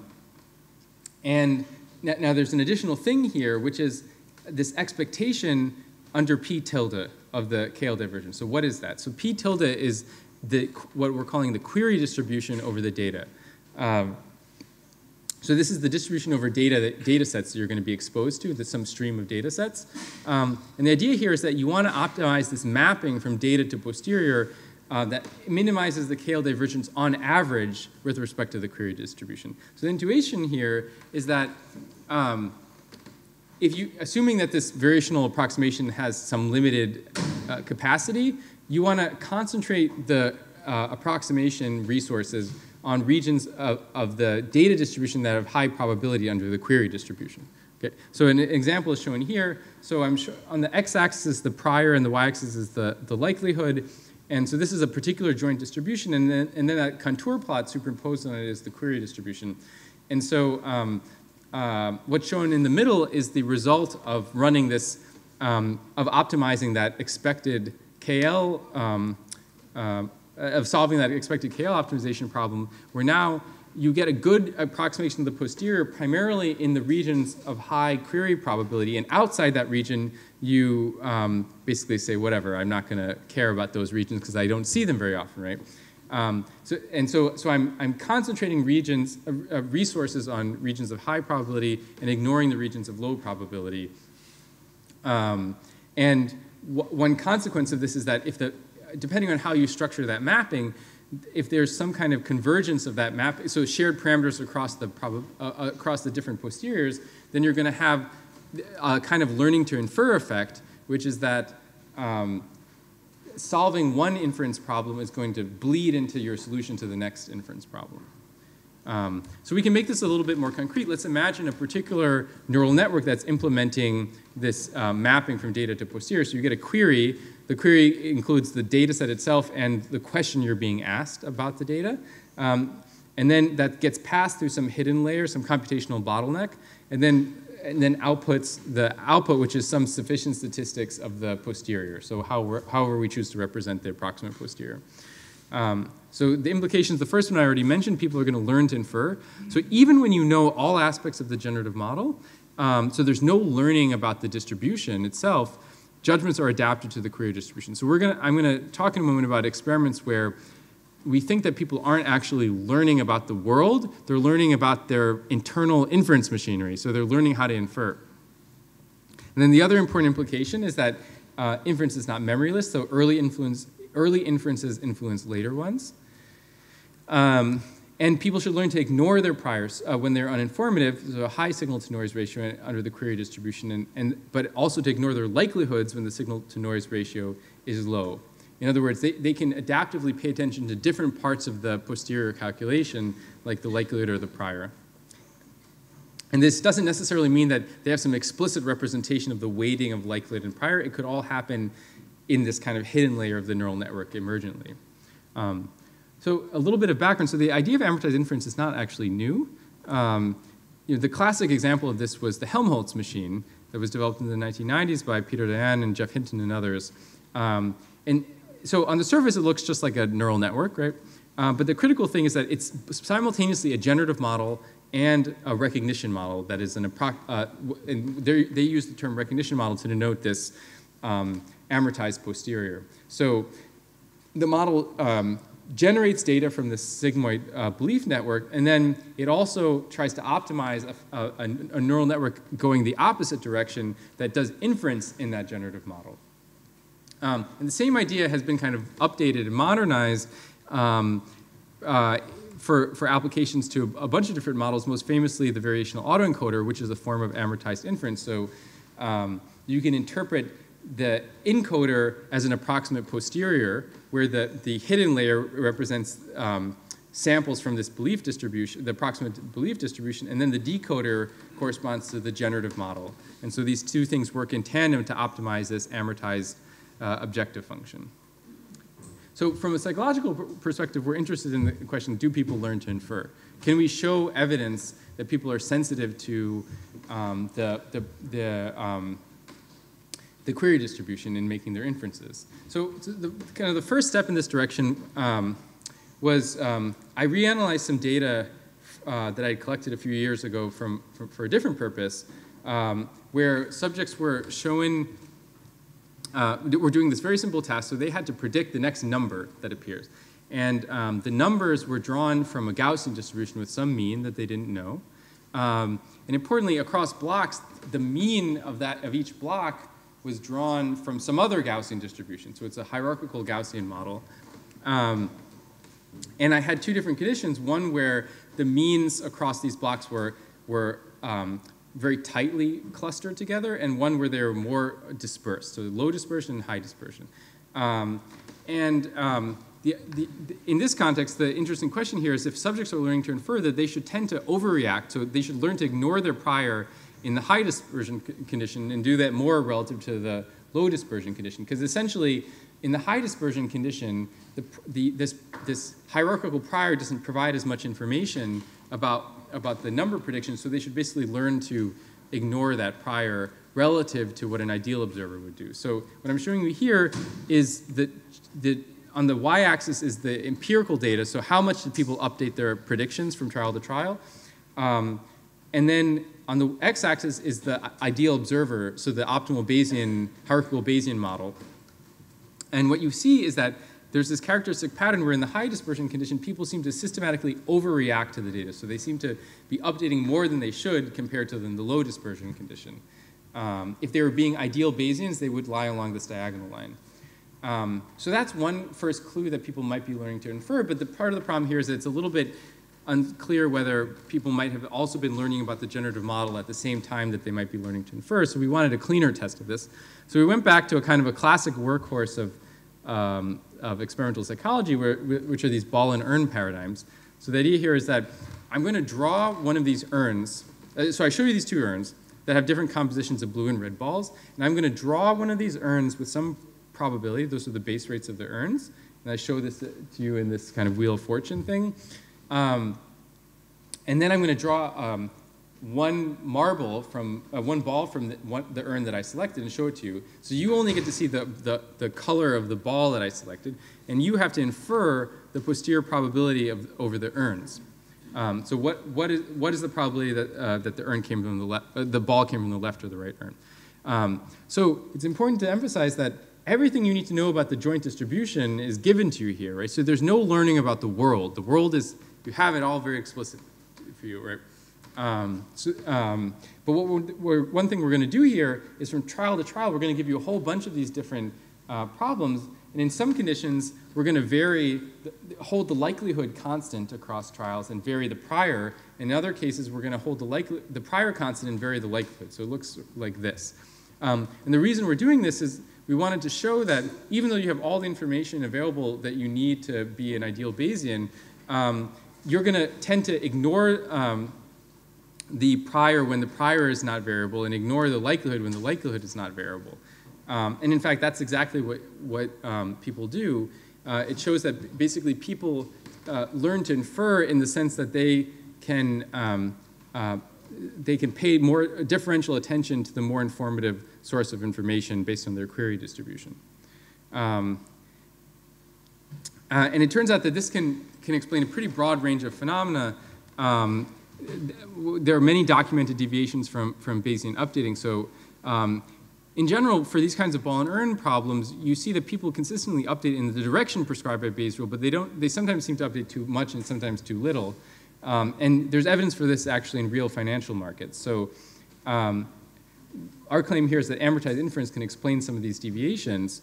And one clue from the old psychology literature is that if you look at people's responses relative to the ideal Bayesian response, they seem to be better calibrated around log odds of 0. And then once you get to more extreme log odds, either in favor or against some hypothesis, people seem to get systematically miscalibrated. And there is an ecological explanation for this in terms of the query distribution. So if you look at those query distributions, they tend to be centered around 0. In other words, the query distribution is centered around exactly the place where people are most calibrated, right? And so we don't think that's a coincidence. We think that's because of learning to infer. It turns out that you can also get these kinds of memory-based spillover effects in the subadditivity and superadditivity examples that I showed you before.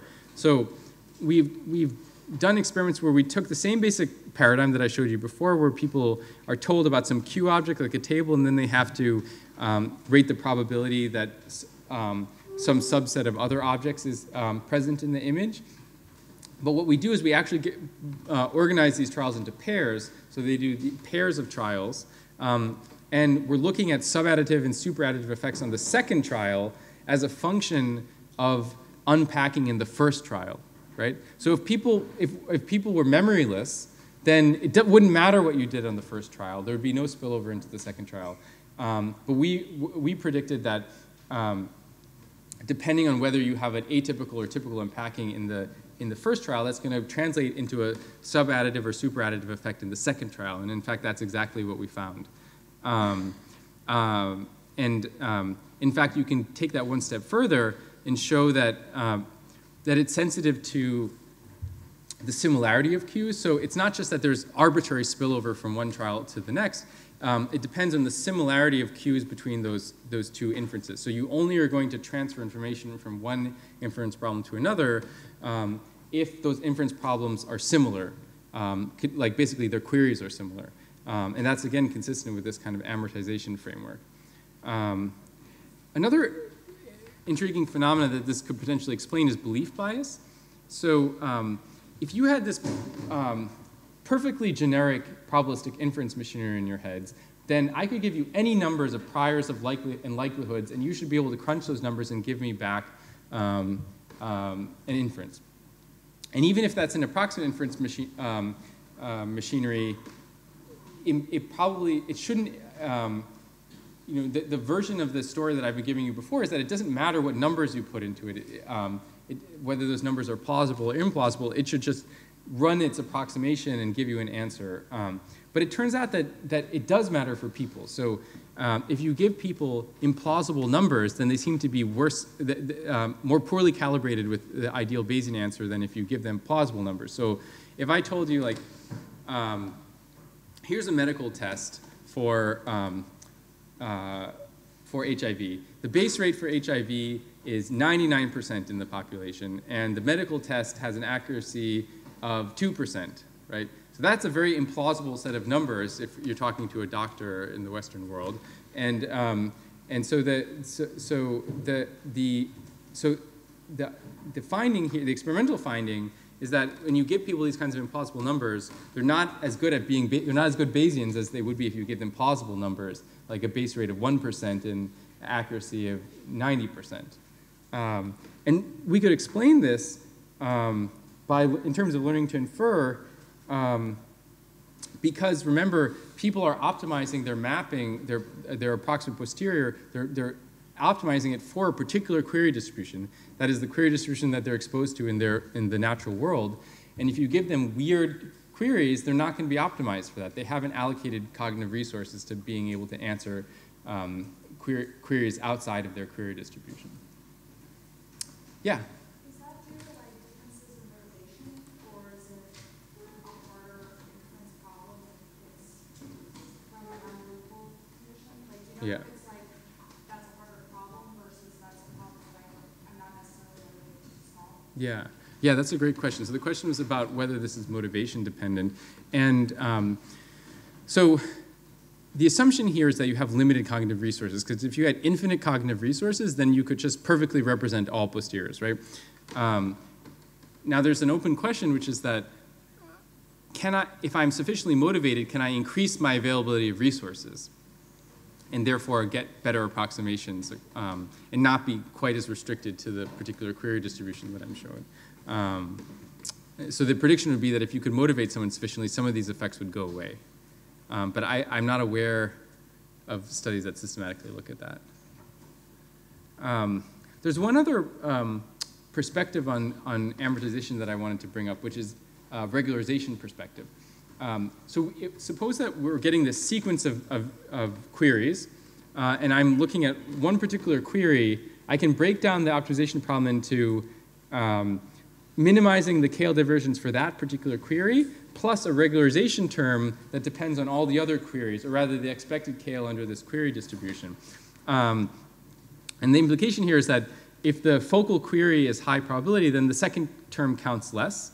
That comes from this 1 over P of D term. So if I get a query that's really high probability under the query distribution, then I'm going to ignore this regularizer, and I'm just going to try to fit my approximation to that particular query. But if it's very low probability under the query distribution, then I'm basically going to ignore that query and just pull my approximation towards the approximation that fits the rest of my query distribution.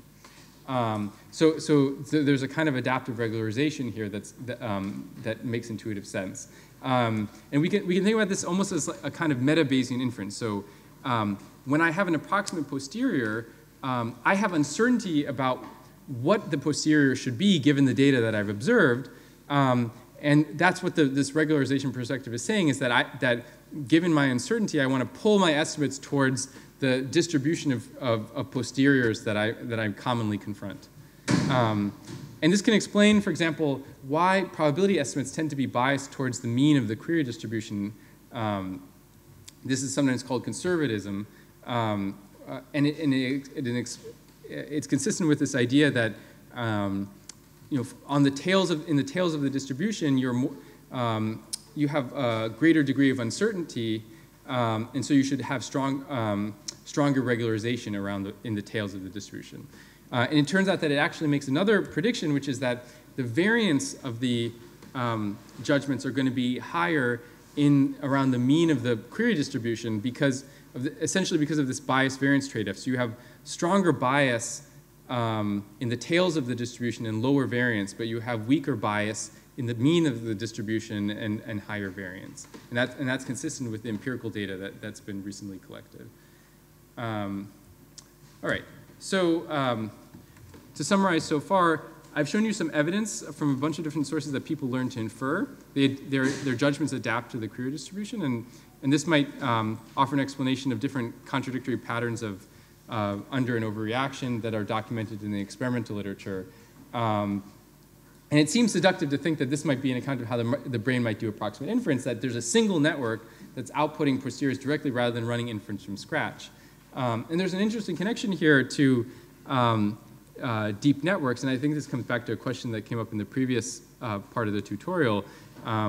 So can we connect this in any plausible way to the kinds of deep learning architectures that have been applied to systems neuroscience? And I'll give you one answer to that question. So let's take, for example, this very successful model from Dan Yamins and Jim DiCarlo, where they modeled the ventral visual stream as this feed-forward neural network. Well, now they've added some bells and whistles, and there's recurrence and feedback. But this is kind of the initial version of this was feed-forward, a feed-forward convolutional neural network. So one way we might think about what's going on here is that this feed-forward network is actually the approximate recognition model, approximate amortized posterior for a structured generative model. And this is the line of argument that was made by Ilker Yildirim.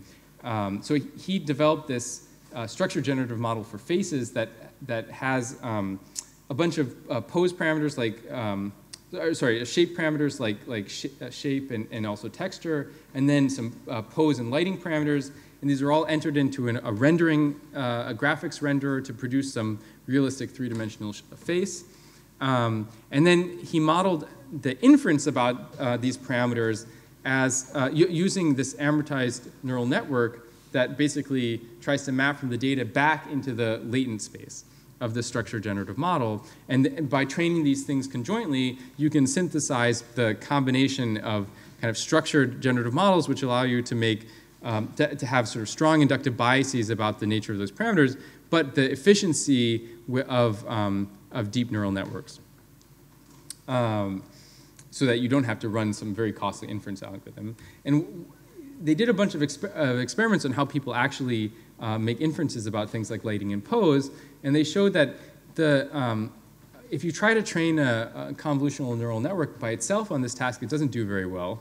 But you can do much better if you take this, if you use the convolutional neural network as the recognition model for a structured generative model. And by well, I mean that it matches people's human behavior much better. And in fact, they went one step further and they connected the representations from this convolutional neural network to macaque face patch responses, and tried to argue that the similarity structure of these macaque face patch responses matches the particular similarity structure of this recognition model, this ConvNet that's trained as a recognition model. They actually have I discovered that they have a more recent preprint based on this that you can see on bioRxiv, which I haven't read yet, but I'm sure it's great. All right, so let's go to the last part of the tutorial. Thanks for bearing with me, which is, are we making things too complicated? So we've gone through a lot of technical stuff, variational inference, Markov chains, amortized posteriors, and so on. That's a lot of work, right? To set these things up so that they work properly. Maybe we're making things too complicated. Maybe there's a way to do this with a lot less work. So this leads to this comparison between bespoke versus generic neural networks. So one nice thing about bespoke neural networks that are designed for this very particular purpose is that we can guarantee that they're doing the right thing under certain circumstances. But how far can we go with generic non-specialized neural networks that weren't optimized for this purpose? So this was a question that was answered by Ermin Orhan and Weiji Ma in this very interesting paper where they took generic neural networks, just simple feed-forward networks, and the only thing bespoke about these networks is that they were configured to solve particular tasks like Q combination. But beyond that, they weren't specifically designed to solve probabilistic inference problems. And the only thing that the added thing that they did here was that they assumed that, like in the probabilistic population coding models, that the gain of the responses at the input layer depended on uncertainty, so on contrast for some of these tasks. So then they basically just train these networks without optimizing for probabilistic inference. They're just trained to solve this particular task. And they did this for a bunch of different tasks like Q combination, coordinate transformations, Kalman filtering, causal structure inference. And then what they showed, rather remarkably, is that the estimates of the variables that they got for continuous tasks were very close to the estimates that you get from the Bayes optimal solution. And on discrete tasks, they even showed that the posterior probability, the probabilistic output of the network, so that network can give a probabilistic output, but it's not actually computing a posterior, at least not by design, was very close to the true posterior probability. And they took this one step further, and they showed that if you train a Q combination network with 2 Qs, and then you hold those, you basically freeze the weights for that part of the network, and then you add a 3rd Q, then the frozen part of the network can combine with this new Q, once it's properly trained, to do 3Q Q combination near optimally. So what that means is that in order to do that near optimally, you have to have, it implies that the pre-trained modules have represented something about the uncertainty that they can then transfer to this 3Q case. So it's a pretty non-trivial generalization from this training regime.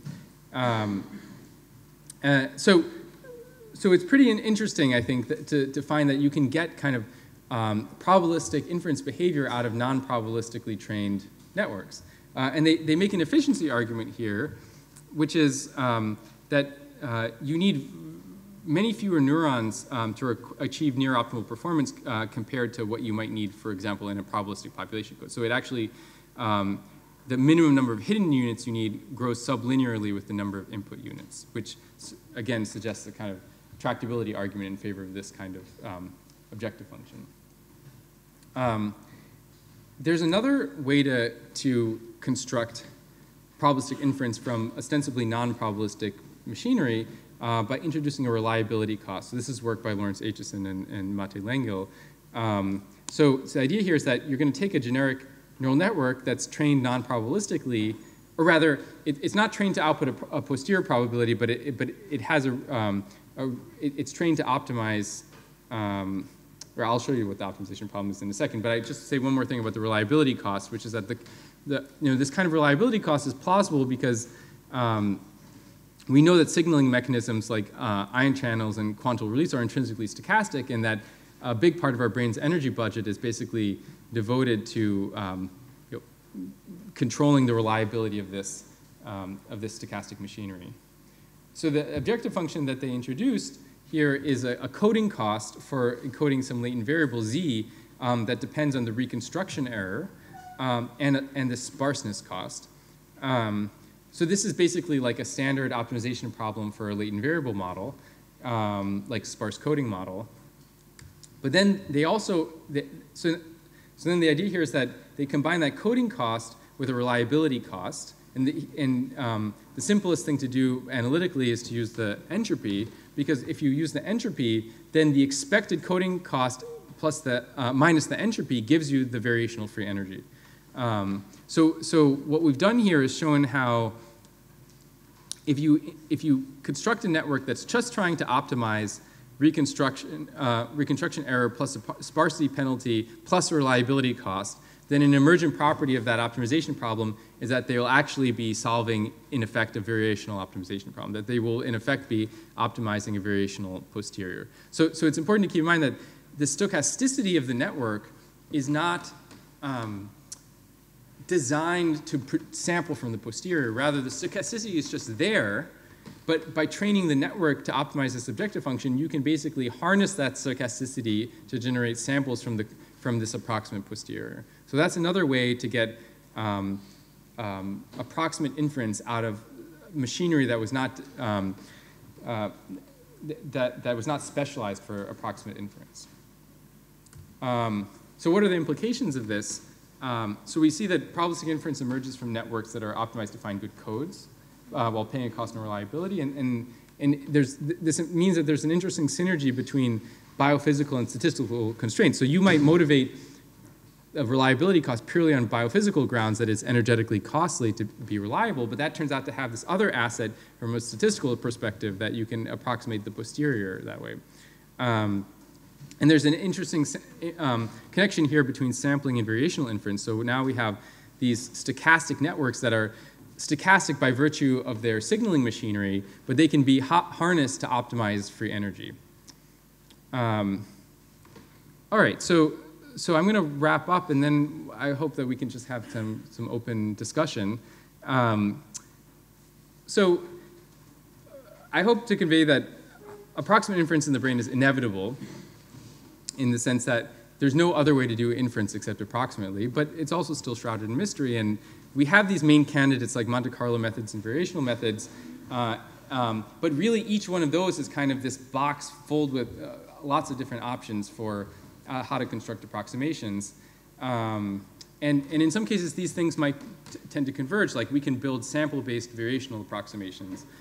So it might turn out to be the case that the approximation algorithm or algorithms that are used by the brain are using all of these things simultaneously in some interesting way. And finally, I think that the question of amortization opens up a whole host of interesting issues for neural computation. This idea that the brain's inference engine is optimized for not just a single posterior, but for a whole ensemble of posteriors. And I think that's deserving of significant future work. If you'd like to learn more about this, I just threw up a few references here. And I'm sure there's more recent ones as well. And yeah, I'd like to open it up for questions.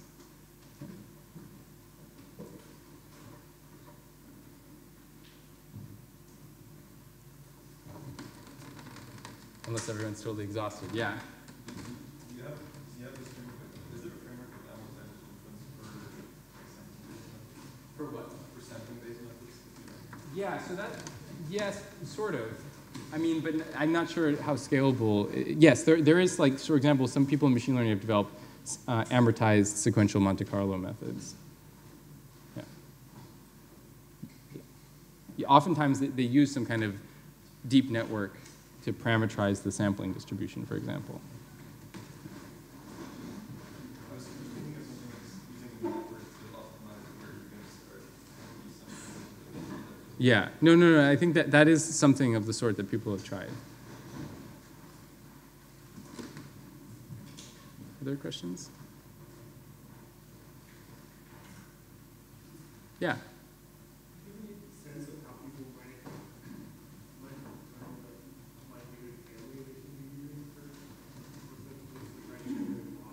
Yeah.